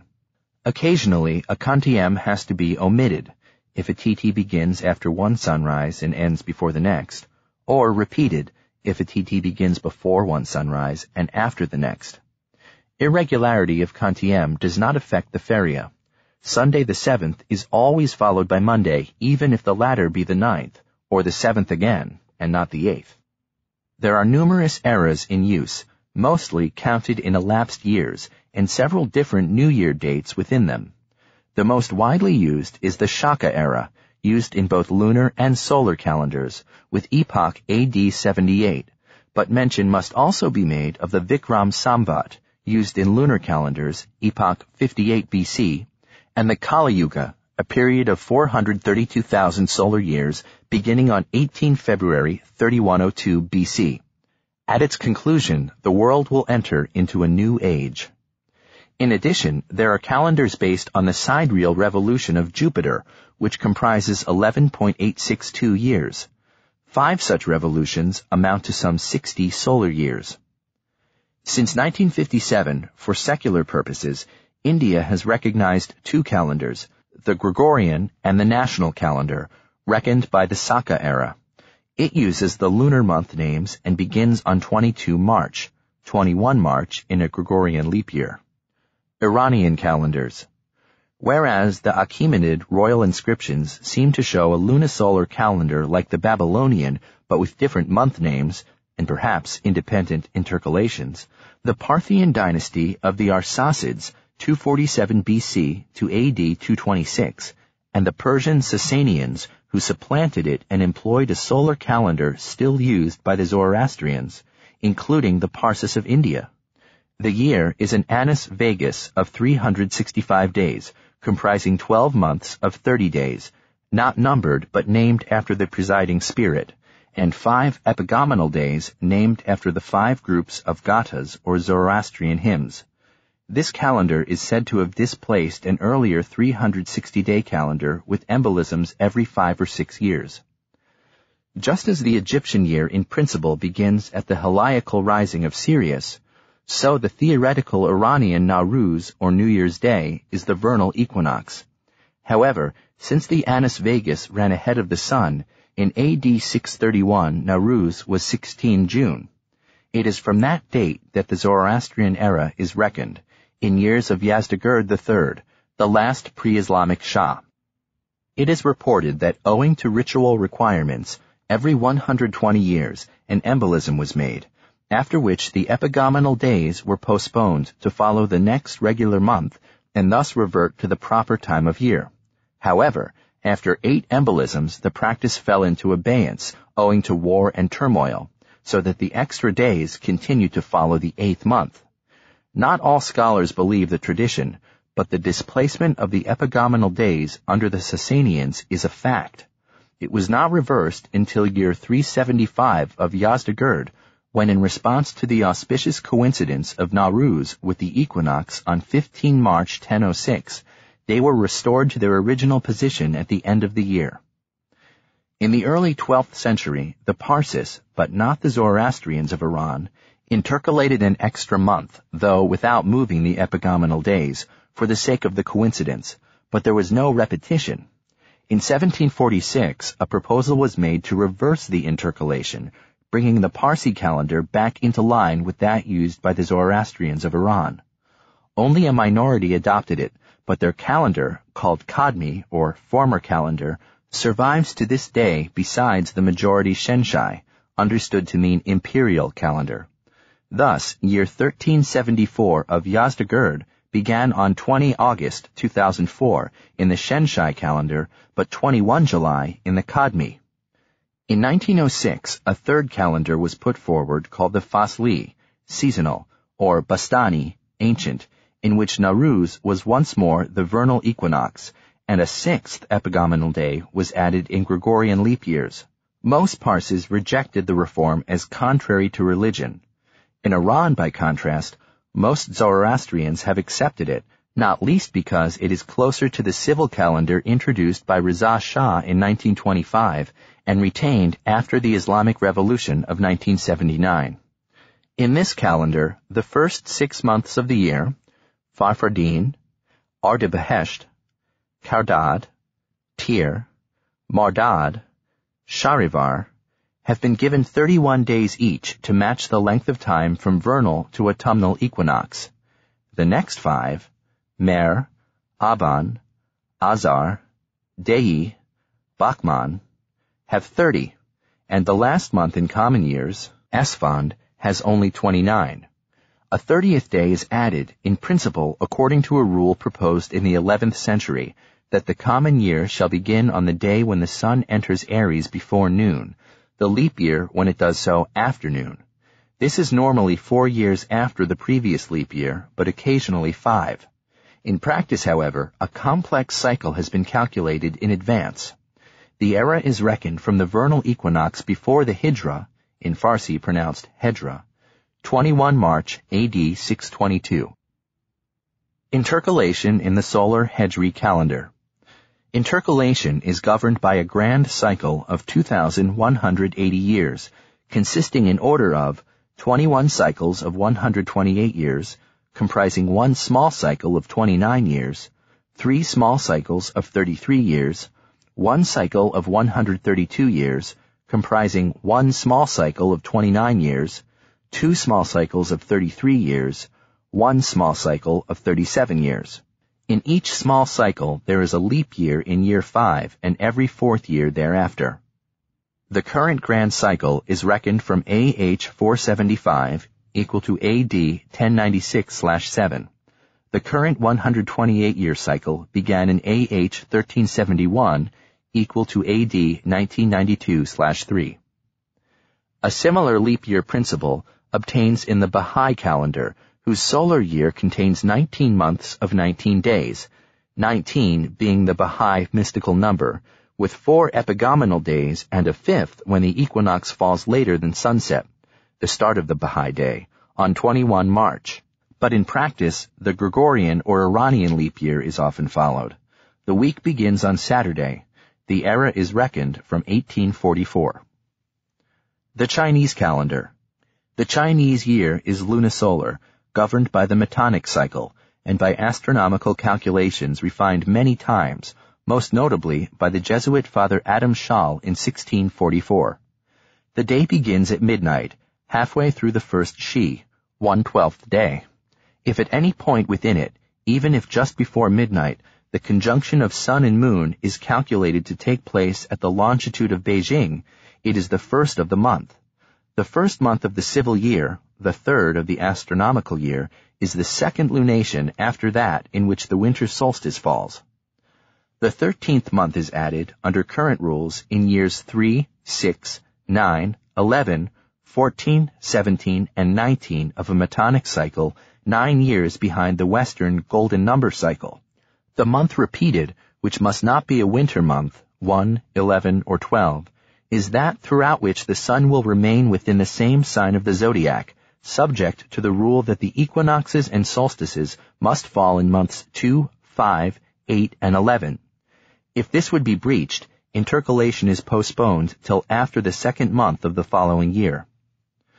The Chinese calendar was calculated down to 2020/21 by the Imperial Board of Mathematicians. In 1931, it was prohibited by the nationalist government of the Republic, which imposed the Gregorian calendar. But neither this prohibition nor communist campaigns against superstition could suppress knowledge even in China proper, and did not affect Hong Kong, under British rule till 1997, or overseas Chinese. Besides the lunar calendar, there is a sequence of 24 solar terms, solar half-months beginning when the sun either enters the sign of the zodiac or reaches its midpoint. Various festivals are associated with these terms, above all the Qingming, pure bright festival, when the sun is halfway through Aries, a time for visiting the ancestors' graves. There is also a sexagenary cycle, used for year, month, day, and Shi.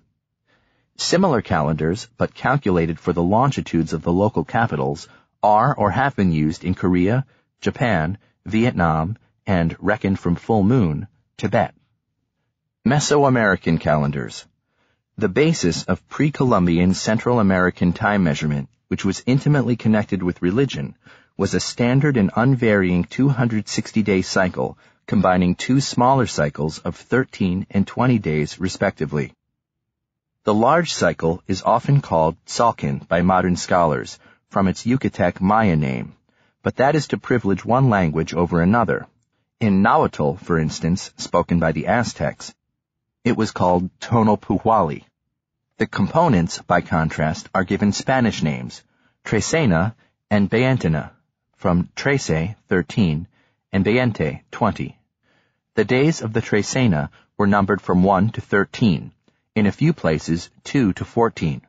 Those of the Beyentina had names which differed from language to language, and did not necessarily mean the same thing.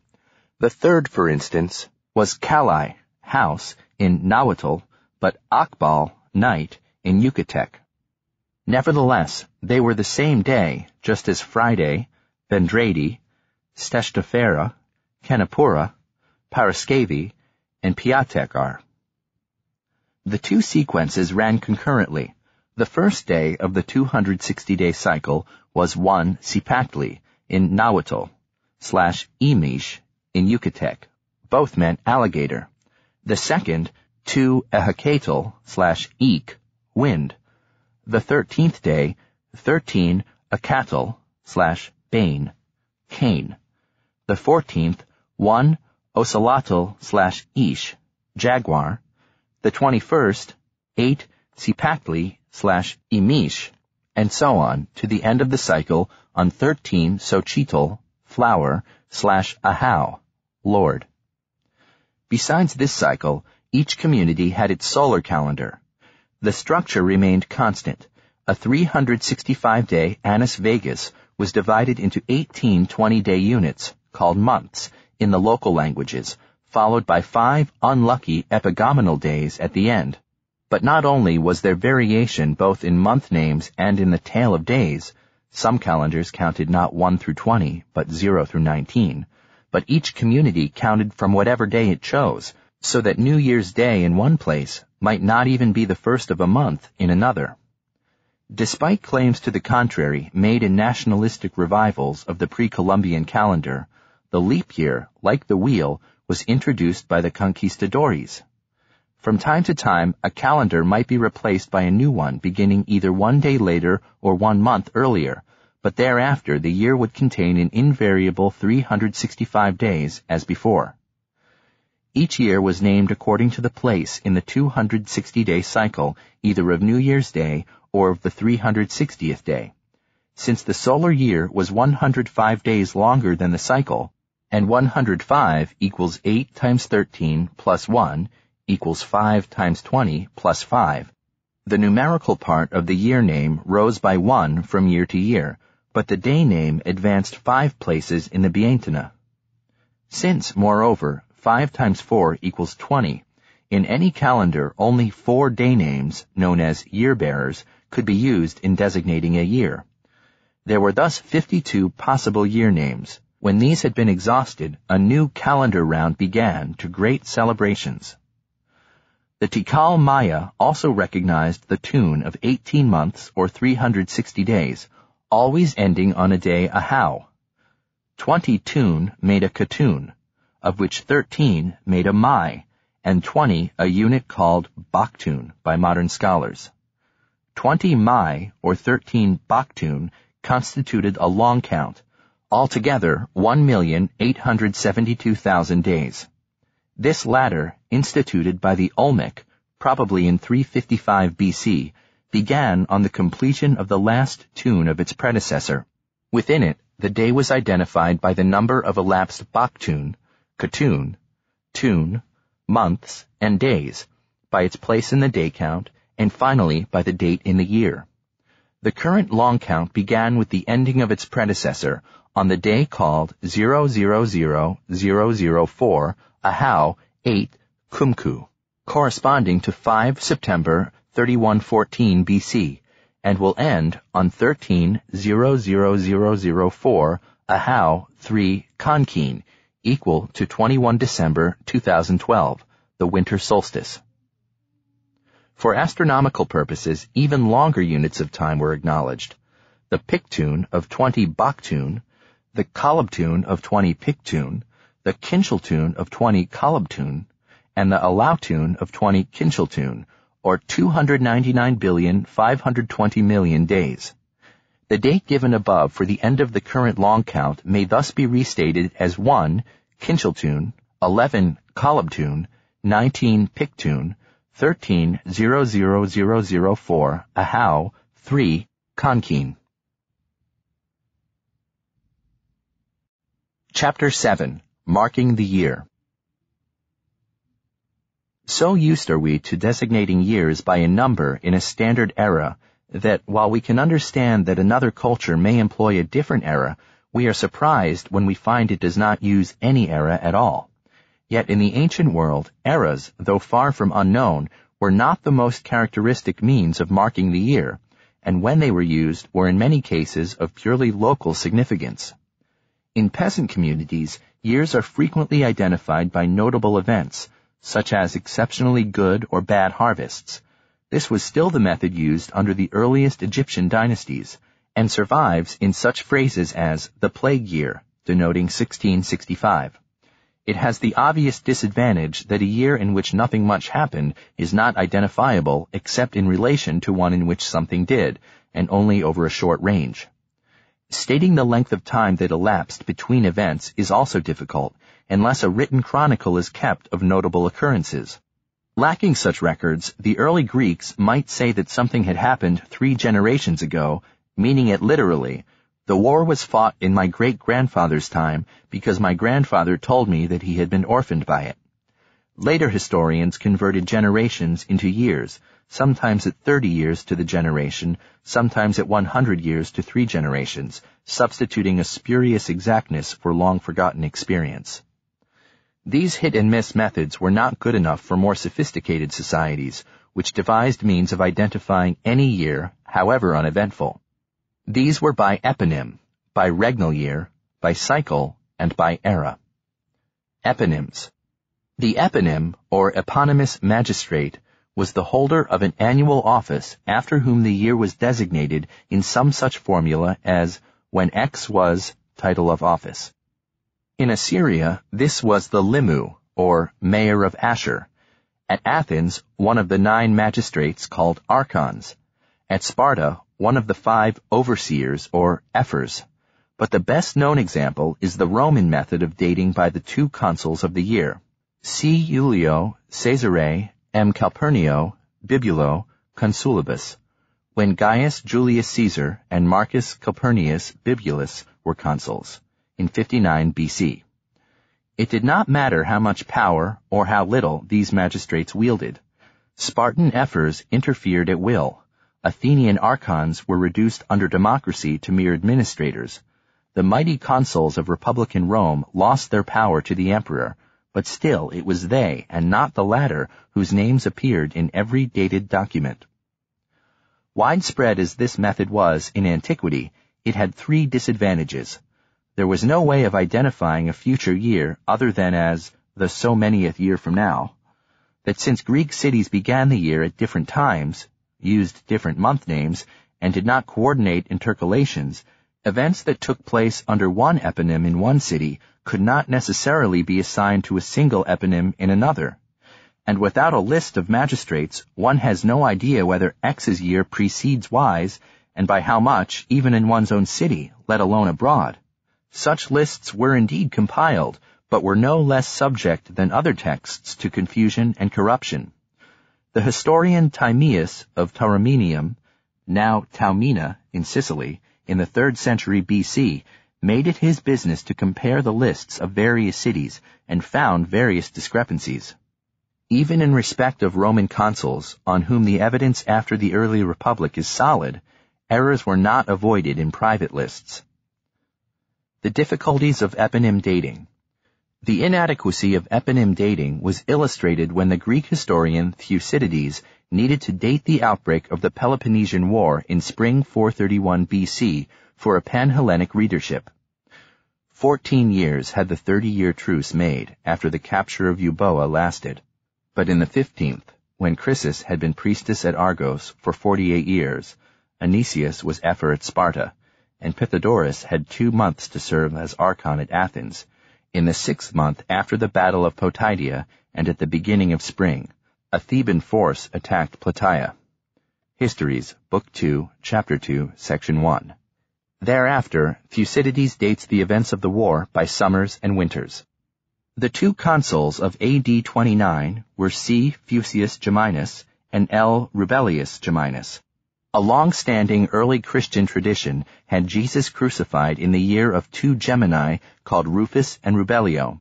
In the late 4th century, Epiphanius of Salamis, attempting a chronology of the Savior's life, uses a highly inaccurate list of consuls that makes separate pairs out of the 2 Gemini and Rufus and Rubellio, though he dates the crucifixion to neither year. No better, though different, is the list used by Prosper of Aquitaine in his chronicle, AD 455, and adopted by Victorius, which puts the 2 Gemini 1 year early. Regnal years. In the great monarchies of Egypt and the Near East, the characteristic dating system was that of the king's reign.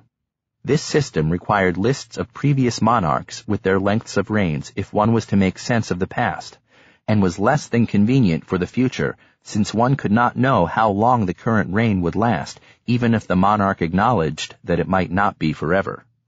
Nevertheless, the regnal year was adopted by the Emperor Justinian in AD 537 and became widespread in Europe, even outside the royal chanceries. It was not only for patriotism's sake that one learnt the kings and queens of England with their dates, for without them one would not know whether a document from the 3rd year of Edward VI superseded or was superseded by one from the 23rd year of Henry VIII. Down to 1962, it was the official method for dating, though no longer the most frequent method for citing, United Kingdom Acts of Parliament. But when does a regnal year begin? From Justinian onwards, it has been reckoned from the anniversary of the monarch's coming to power, on whatever day it occurred. In the ancient monarchies, on the other hand, the normal principle was to count the king's regnal years from the regular new year, irrespective of when his reign had started. That posed the problem of the period between Ascension and New Year. In Sumer and Babylon, this was called the beginning of the reign, or even assigned to the previous king. The modern technical term for this reckoning is the accession year system, since the year in which the king accedes is treated separately from the numbered years of his reign, which begin with his first new year. From coronation to accession. In medieval Europe, monarchs often counted their years from their coronation, since it was coronation that made the king. Even William the Conqueror dated his reign not from the death of Edward the Confessor, whose rightful successor he claimed to be, nor from the Battle of Hastings, when he became master of England, but from his crowning on Christmas Day, 1066. However, when Henry III died on 16 November 1272, his son and heir, Edward I, was in the Holy Land, whence it would take him 2 years to return. He was proclaimed king on the 20th, from which date his regnal years were counted.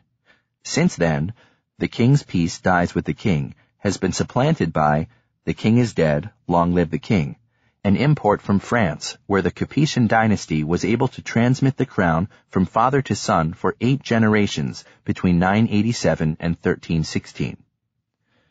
In Egypt, by contrast, the king's first year began with his accession and ended, except in the New Kingdom dynasties 18 through 20, which used the modern anniversary system, on the last epigomenal day, so that his second and all subsequent years began on 1 Thoth.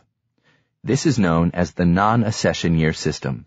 It survived under the Macedonian rulers and the Roman emperors down to Diocletian, and was also used, when they used dates at all, by the Sasanian monarchs of Iran from the 3rd to the 7th centuries AD. It is familiar in the West as the method for stating a horse's age. It is also found in the Old Testament, but not, it seems, exclusively. The coexistence of accession and non-accession year systems, and of autumn and spring new year, makes biblical chronology a nightmare. Egypt apart, Roman emperors did not date their regnal years till 537. Their full titles declared the number of times that they had received the annual grant of tribunician power, the legal basis for their rule, but it was not used as a date. Their responses to legal enquiries, for instance, were dated by the consuls of the year. That did not prevent their subjects from counting their regnal years, if they found it convenient, but according to local principles.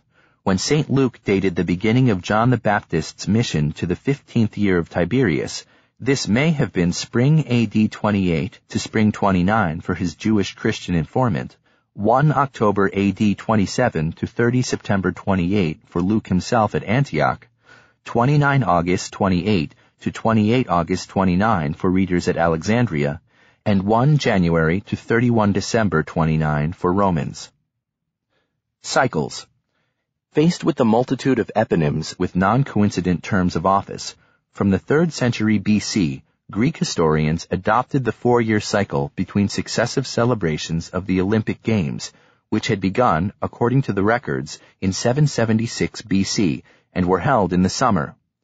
This system, though confined, except at Olympia, to historical reference, could be understood by any Greek in any city, though writers still equated years in one calendar with those of another, even when they began at different times, or extended their narrative over an entire campaigning season without regarding the change of year. The Olympiad is thus an example of cyclical chronology, in which a fixed number of years are grouped into a cycle and the individual year numbered according to its position within the cycle.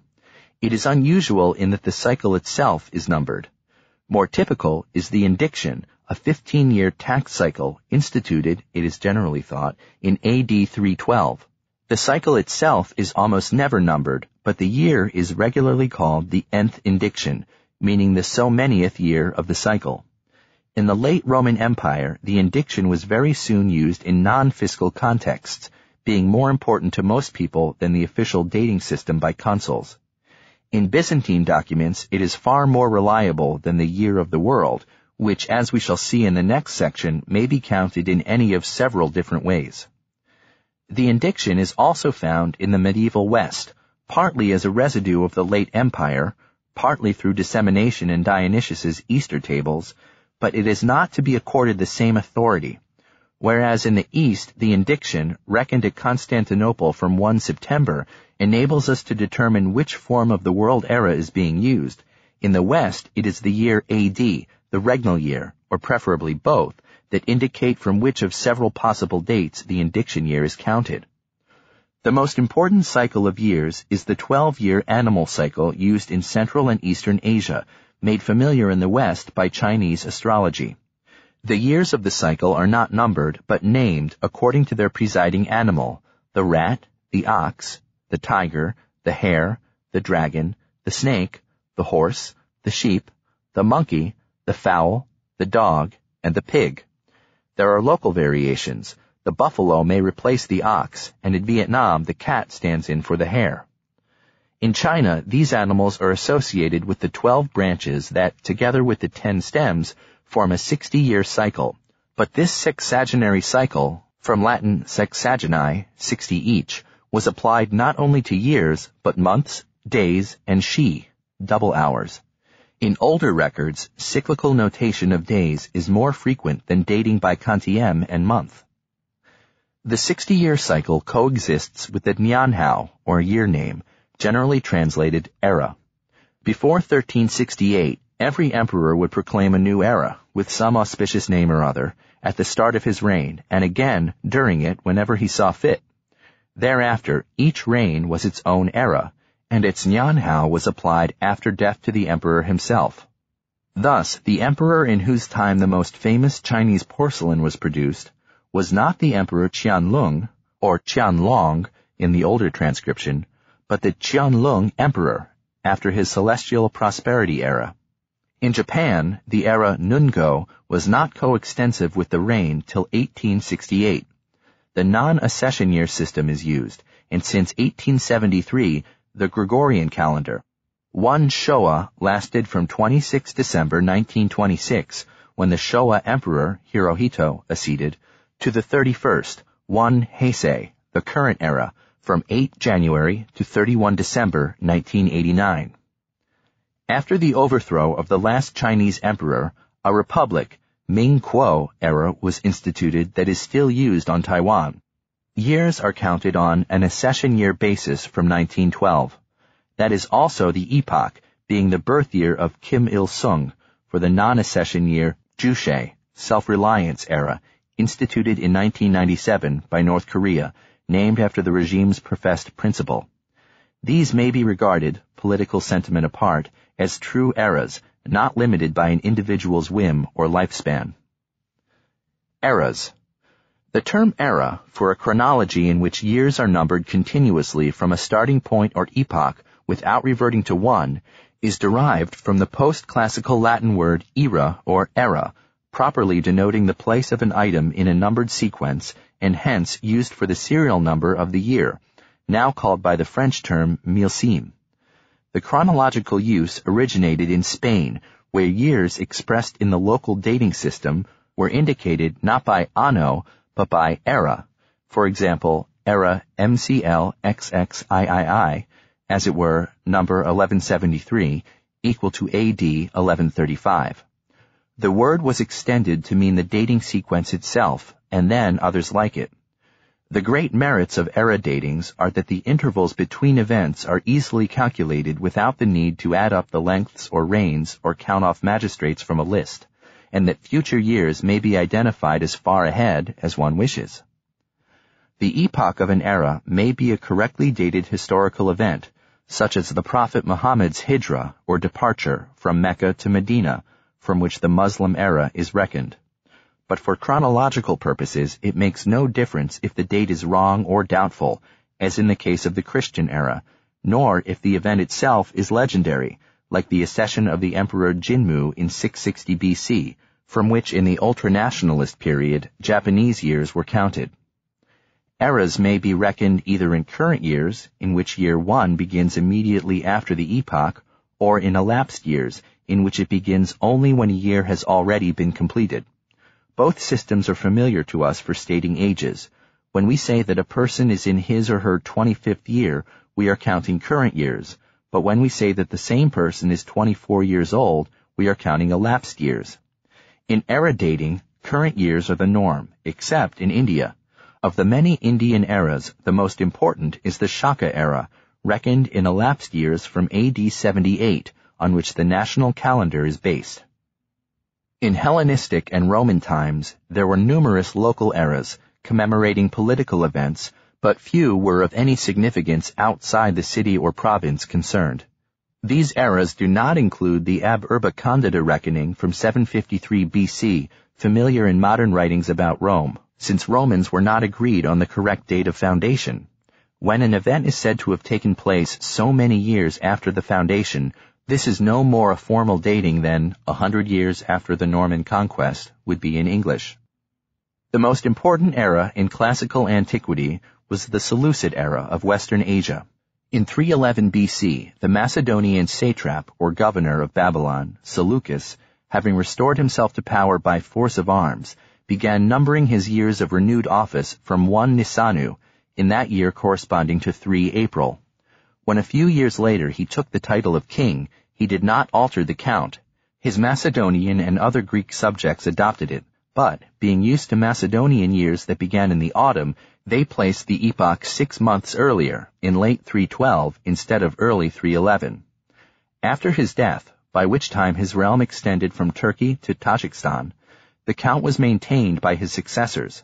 It remained in use throughout antiquity, was kept up by Jews, who called it the reckoning of contracts, till the Renaissance, even longer in Yemen, and survived amongst Nestorian Christians till the second half of the 20th century, when, styling themselves the Assyrian Church of the East, they adopted an era with Epoch 1 April 4750 BC, based on a surmised foundation date of Ashur. Other eras, such as that of Provincia Arabia, Epoch 22 March AD 106, were more localized and mostly short-lived. An exception in the latter respect is the Hispanic era, with Epoch 1 January 38 BC. This is traditionally associated with Augustus, for no clear historical reason, but may commemorate the beginning of Roman conquest in the Pyrenean region, where the earliest, but contested, examples of this reckoning have been found. The era is indubitably attested from the late 4th century.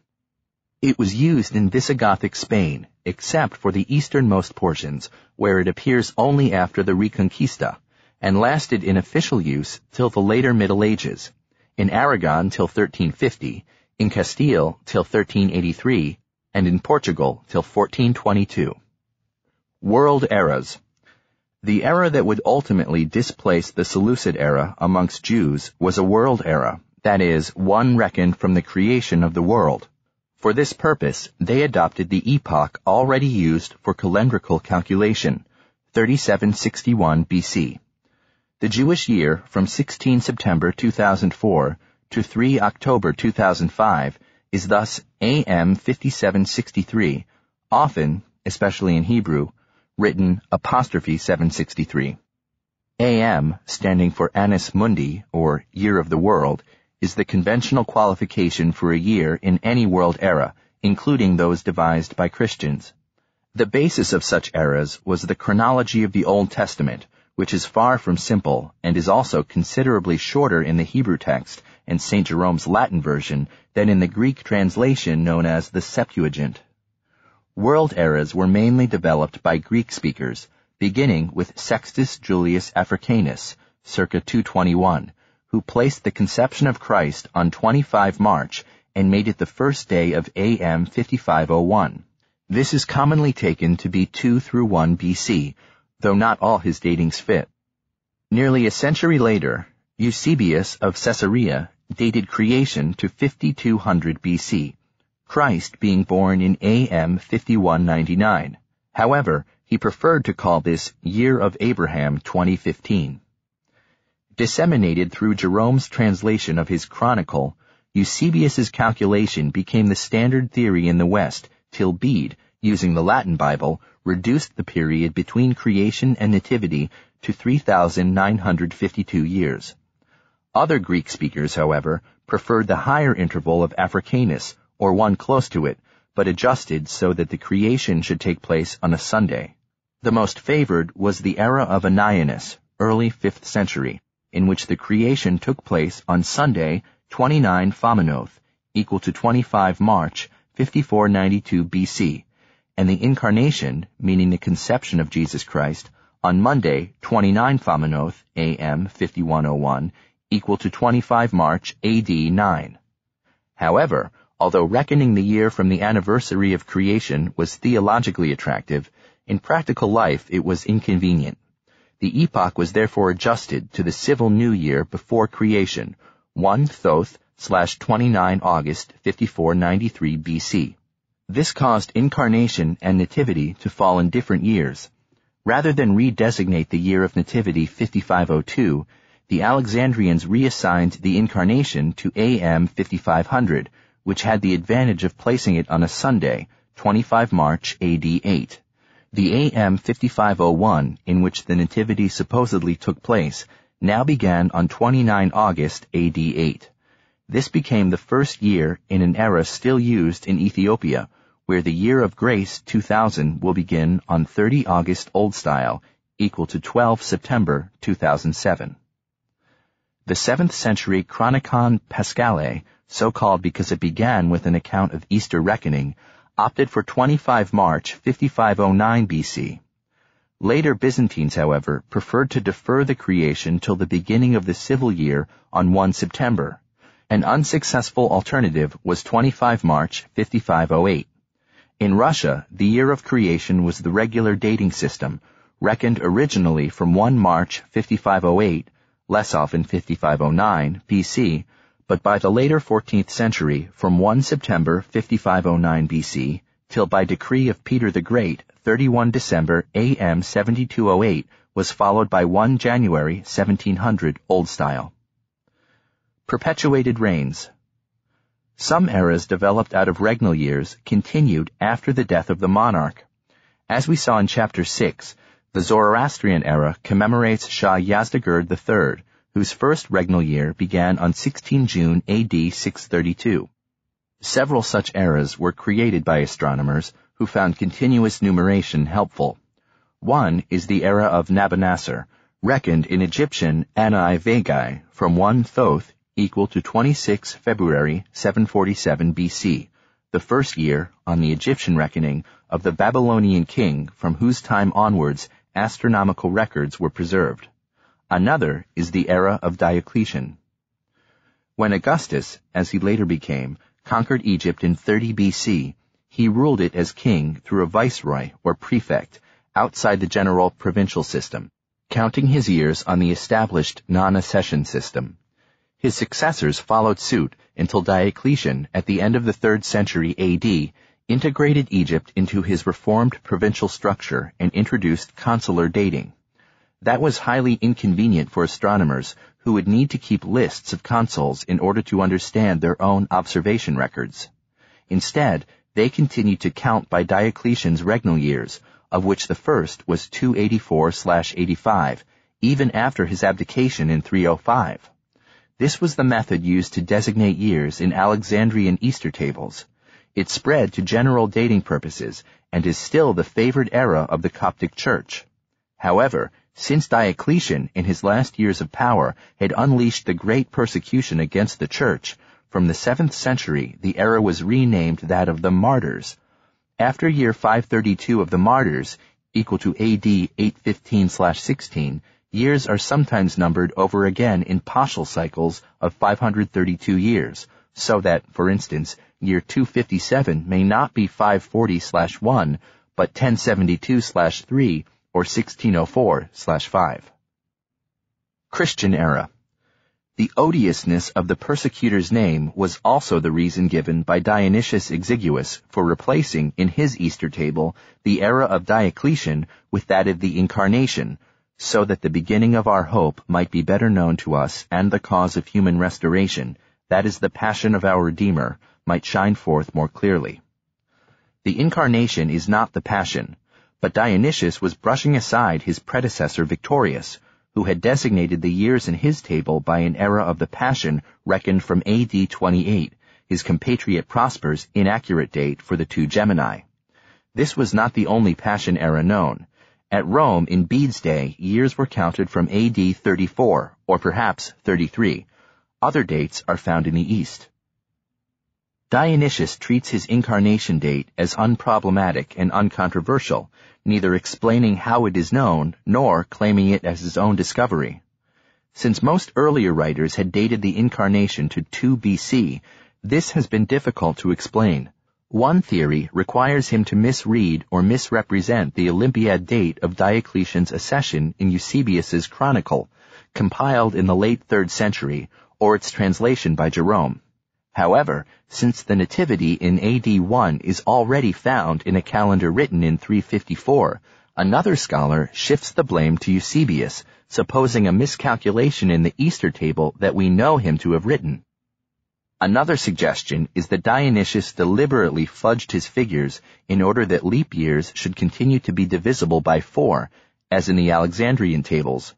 For although the leap day had been added in the previous year, it was in the exact multiples, such as year 244 of Diocletian, that it affected the Easter calculations. It was and is convenient that year 248 of Diocletian should be 532 of the Incarnation, rather than 531 or 533. The church historian Socrates, translating into Greek the report that the Emperor Valens began his reign on Quinctum Calendus Martius, rendered it in the normal way as 25 February without realizing that the year in question was a leap year, so that the correct date was the 26th. Had he, like us, known the year as 364, he could have seen the fact at once. Nevertheless, Dionysius's date shares with the 2 BC it displaced the defect of being incompatible with both gospel narratives, for St. Matthew's story of the Magi and the Holy Innocents requires the Nativity to have taken place at least 2 years before the death of Herod the Great at Passover 4 BC, and St. Luke's narrative places it in AD 6, when Cyrenius, that is to say P. Sulpicius Quirinius, was incorporating Judea into the Roman province of Syria. No solution of the problem has yet satisfied either believers or non-believers in the literal truth of the Bible. The Year of the Incarnation. When preachers say on Christmas Day that Christ was born so many years ago, they always give the number of the current year, implying that the Nativity took place on 25 December 1 BC. That was also the view of those churches and orders that counted the era from that date.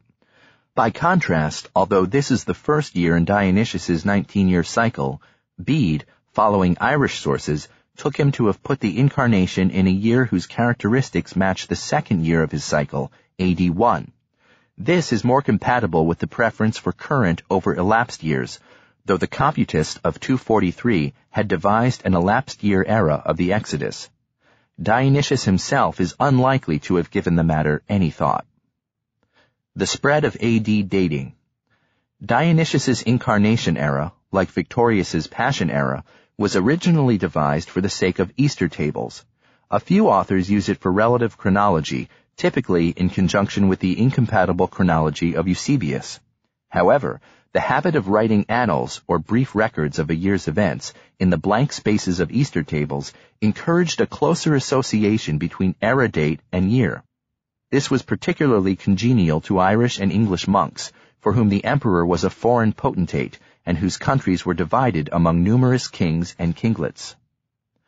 Although the prevalent means of identifying the year in Ireland, at least in monastic writings, was by the feria and lune of 1 January, we find explicit dating by Victorius's Passion era as early as 658. In Northumbria, by the late 7th century, Dionysius's Easter reckoning prevailed over Victorius's. It was therefore Dionysius's era that Willibrord, the apostle of the Frisians, employed when he noted in his calendar that he had crossed the sea to Francia in the 690th year from Christ's incarnation, had been ordained bishop in 695, and was now living in 728. The decisive moment, however, was Bede's decision to use this reckoning in his ecclesiastical history of the English people, rather than the world era of his chronicle. The history, an instant classic, brought incarnation dating to the attention of continental readers, who in due course began to adopt it for themselves. Although alternative epochs of 22 BC, Abbo of Fleury in the 10th century, and 23 BC, Marianus Scotus of Fulda in the 11th, were proposed in order to salvage the Western tradition that the crucifixion took place on 25 March, which was Luna 14 in AD 12, and Gerlandus of Lotharingia in the 11th century adapted the Alexandrian Incarnation era to the Julian calendar by subtracting 7 years from the date AD. The Dionysian era prevailed, ousting even the deep-rooted Hispanic era to become the worldwide standard even outside Christendom. Dating before Christ. The Christian era is the only era in which dates before the epoch are regularly identified as such. If occasional instances in the Middle Ages are still comparable with casual references to events so many years before the foundation of Rome or the Hispanic era, since the 18th century it has been normal to count years before Christ on the same footing as years of our Lord. The main resistance came from German historians of ancient Rome who preferred to canonize the Veronian date for the city's foundation and switched to the Christian era only from the epoch onwards, so that 753 was followed by 1. This usage is now obsolete. Astronomical dating. Whereas in normal usage AD 1 is preceded by 1 BC, in astronomical reckoning the year 1, unlabeled, is preceded by year 0, and that in turn by -1, corresponding to 2 BC. Correspondingly, 45 BC is -44, 100 BC is -99, and so on. This not only assists calculation, from -7 to 3 is 3 minus -7 years, equal to 3 plus 7 years, equal to 10 years, but makes all years divisible by 4 leap years. In the normal reckoning, this applies only to years AD, those BC being leap if of the form 4n plus 1. Ideological content of eras. Although a regnal year may send a message at a time of political contention, it is eras that are the most obviously ideological form of chronology. To the many examples already seen may be added the turmoil caused in Iran when on 24 Esfand, 1354 Solar Hejri, the Farsi pronunciation of Hijri, corresponding to 14 March 1976, Mohammad Reza Shah decreed a new Shahanshahi imperial era, reckoned from Cyrus the Great's accession to the Persian throne in 559 BC to begin a week later, 1354 being a leap year, at Nowruz, 2535. This, one of many attempts at associating the dynasty with the glorious Achaemenids of ancient times, was received by the people as an affront to Islam. A Western reader may conceive some faint idea of the indignation aroused by imagining that Mussolini, instead of instituting a fascist era with epoch 29 October 1922 to be used concurrently with the Christian, had replaced the Christian era with that of Rome, so that 1923 had become 2676. Popular protest forced restoration of the Hejri era from 5 Shahrivar 1357, 27 August 1978. The Christian era is too well established to be challenged for its religious origin. In China, indeed, where Christianity has never been more than a minority religion, it was made official by the anti-religious communists. However, the name has come under attack. Whereas Muslims freely speak of the Miladi or Nativity year, continental secularists prefer to call the era simply ours, Notre Ere, Unsere Zeit. And amongst English speakers, the term Common Era, already standard in Jewish usage, compare Hebrew Ha-Sephira, the count, has become widespread in American academic writing. Even some Christians have accepted it, whether in an anti-proselytizing spirit or because there are no grounds for believing the era's epoch to be the true date of the event that it commemorates. Nevertheless, if it does not commemorate the birth of Christ, it has no business to exist at all, for no other event of world historical significance took place in either 1 BC or AD 1. Beginning of the year. If Incarnation and Nativity are to fall in the same year, it must begin no later than 25 March. But this date is impossible for a computistic year, since Easter may precede it. Yet Dionysius's lunar regulars presuppose a year beginning in September, as at Byzantium. It was Bede who recalculated them from January. If forced to specify, he might have stated that his epochal year ran from 1 September to 31 August, incorporating the incarnation, from which he counts, but not the nativity, from which he does not. His Western readers, however, took some time to recognize the difference between incarnation and nativity. It was quite frequent for years to be reckoned not from 1 January AD 1, a date disliked by the Church on account of the pagan festivities it had failed to suppress, but from 7 days previously, 25 December 1 BC, the supposed date of the Nativity. This, despite Bede, was the practice in Anglo-Saxon England and long remained in use in Benedictine monasteries, but it was ultimately supplanted by the rival principle of counting from the Incarnation proper on 25 March, the Annunciation or Lady Day. In the late 10th century, we find in parts of southern France and northern Italy an epoch of 25 March 1 BC, resulting in a milésime one higher than in the modern reckoning till 31 December. This fell out of favor except in Pisa, for which reason it is known as the Calculus Pisanus. More widespread was Annunciation in AD 1, with a milésime one lower than the modern between 1 January and 24 March. This was characteristic of Florence and England, for which reason it is known as the Stylus Florentinus, or the custom of the English Church, Consuetudo Ecclesiae Anglicani. Pisa and Florence retained their respective usages down to 1749, before being ordered to count from 1 January by Grand Duke Leopold of Tuscany. The English style was reformed by Act of Parliament in 1751. Scotland had used 1 January since 1600. Venice preferred to count from the beginning of the Incarnation month, that is 1 March AD 1, and continued to do so in official documents till the suppression of the Republic in 1797. If this mos Venitus was more convenient than changing the milésime within a month, the French custom, mos Gallicus, of beginning the year at Easter was less so.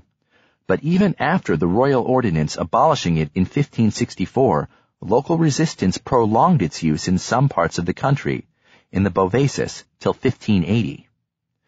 Exact study of documents has shown that the medieval dates for the change of milésime varied within as well as between countries to an even greater extent than is stated in reference books. Nevertheless, throughout Europe west of the Byzantine Empire, New Year and its equivalents in other languages regularly meant 1 January, even before the adoption of the modern style, as counting from that day is known. Hybrid systems.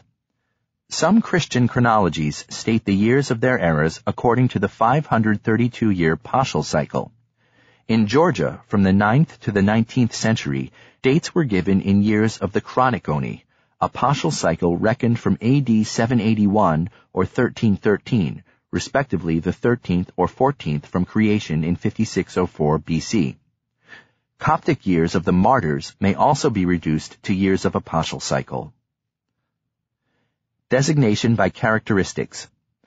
As we have seen, Irish monks commonly designated years by the lune and feria of 1 January.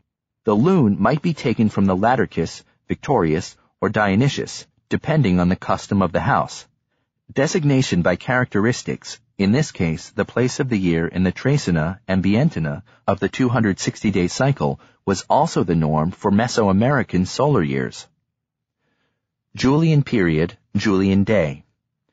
The work of making chronological sense out of ancient data was begun by the great polymath Joseph Justus Scaliger in his De Emendatione Temporum, 1583, with the help of a new dating method, the Julian period. This was a cycle of 7,980 years, combining the 19-year golden number cycle, the 28-year solar cycle, and the 15-year cycle of indictions. Since the next 15th indiction ending an Easter cycle in the unreformed calendar was 3267, Scaliger made that year JP 7980, so that JP1 was 4713 BC. For any year BC, the year JP is obtained by subtraction from 4714, for any year AD by adding 4713. Its place in the cycles is the remainder to 19, 28, and 15 respectively. Thus, 1583 was JP 6296, Golden Number 7, Solar Cycle 24, Indiction 11. Unfortunately, Pope Gregory's reform, which Scaliger, as a Protestant, of course opposed, had just abolished the Paschal cycle, and the indiction was of no practical use. Nevertheless, astronomers have found the epoch of service as the basis for a continuous count of Julian days, which is counted in elapsed days from noon on Monday 1 January JP1, also written -4712 I1, the 24 hours from then till noon on 2 January JP1 are thus JD0. When the Julian day is followed by a decimal representing the fraction of the day elapsed since the preceding noon, it becomes the Julian date. In order to respect the midnight start to the day adopted in 1925 and to avoid high numbers, the modified Julian date, or MJD, is often used. This is the Julian date minus 2,400,000.5. For example, 6 a.m. on 31 March 2004 is MJD 53,095.25, corresponding to Julian date 2,453,095.75. The Julian period is not to be confused with the Julian year, counted from the introduction of the Julian calendar in 45 BC, equal to JP 4669, mentioned by Censorinus in AD 238, and used by some early modern writers for discussions of New Testament chronology. It would make an excellent secular and politically uncontentious substitute for the Christian era, being related to the calendar rather than any external event, but for the inconvenience that leap years are of the form 4n plus 1 instead of exact multiples of 4, and the even greater inconvenience that a change to the common era of the human race would cause confusion and expense even in those countries that officially use a different reckoning.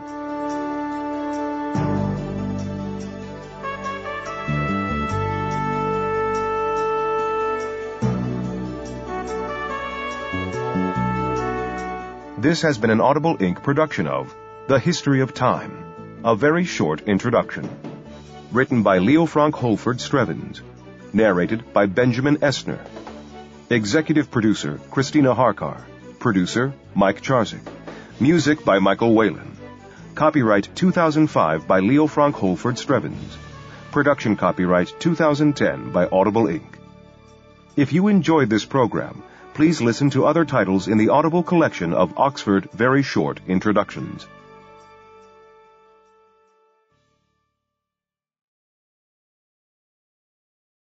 Audible hopes you have enjoyed this program.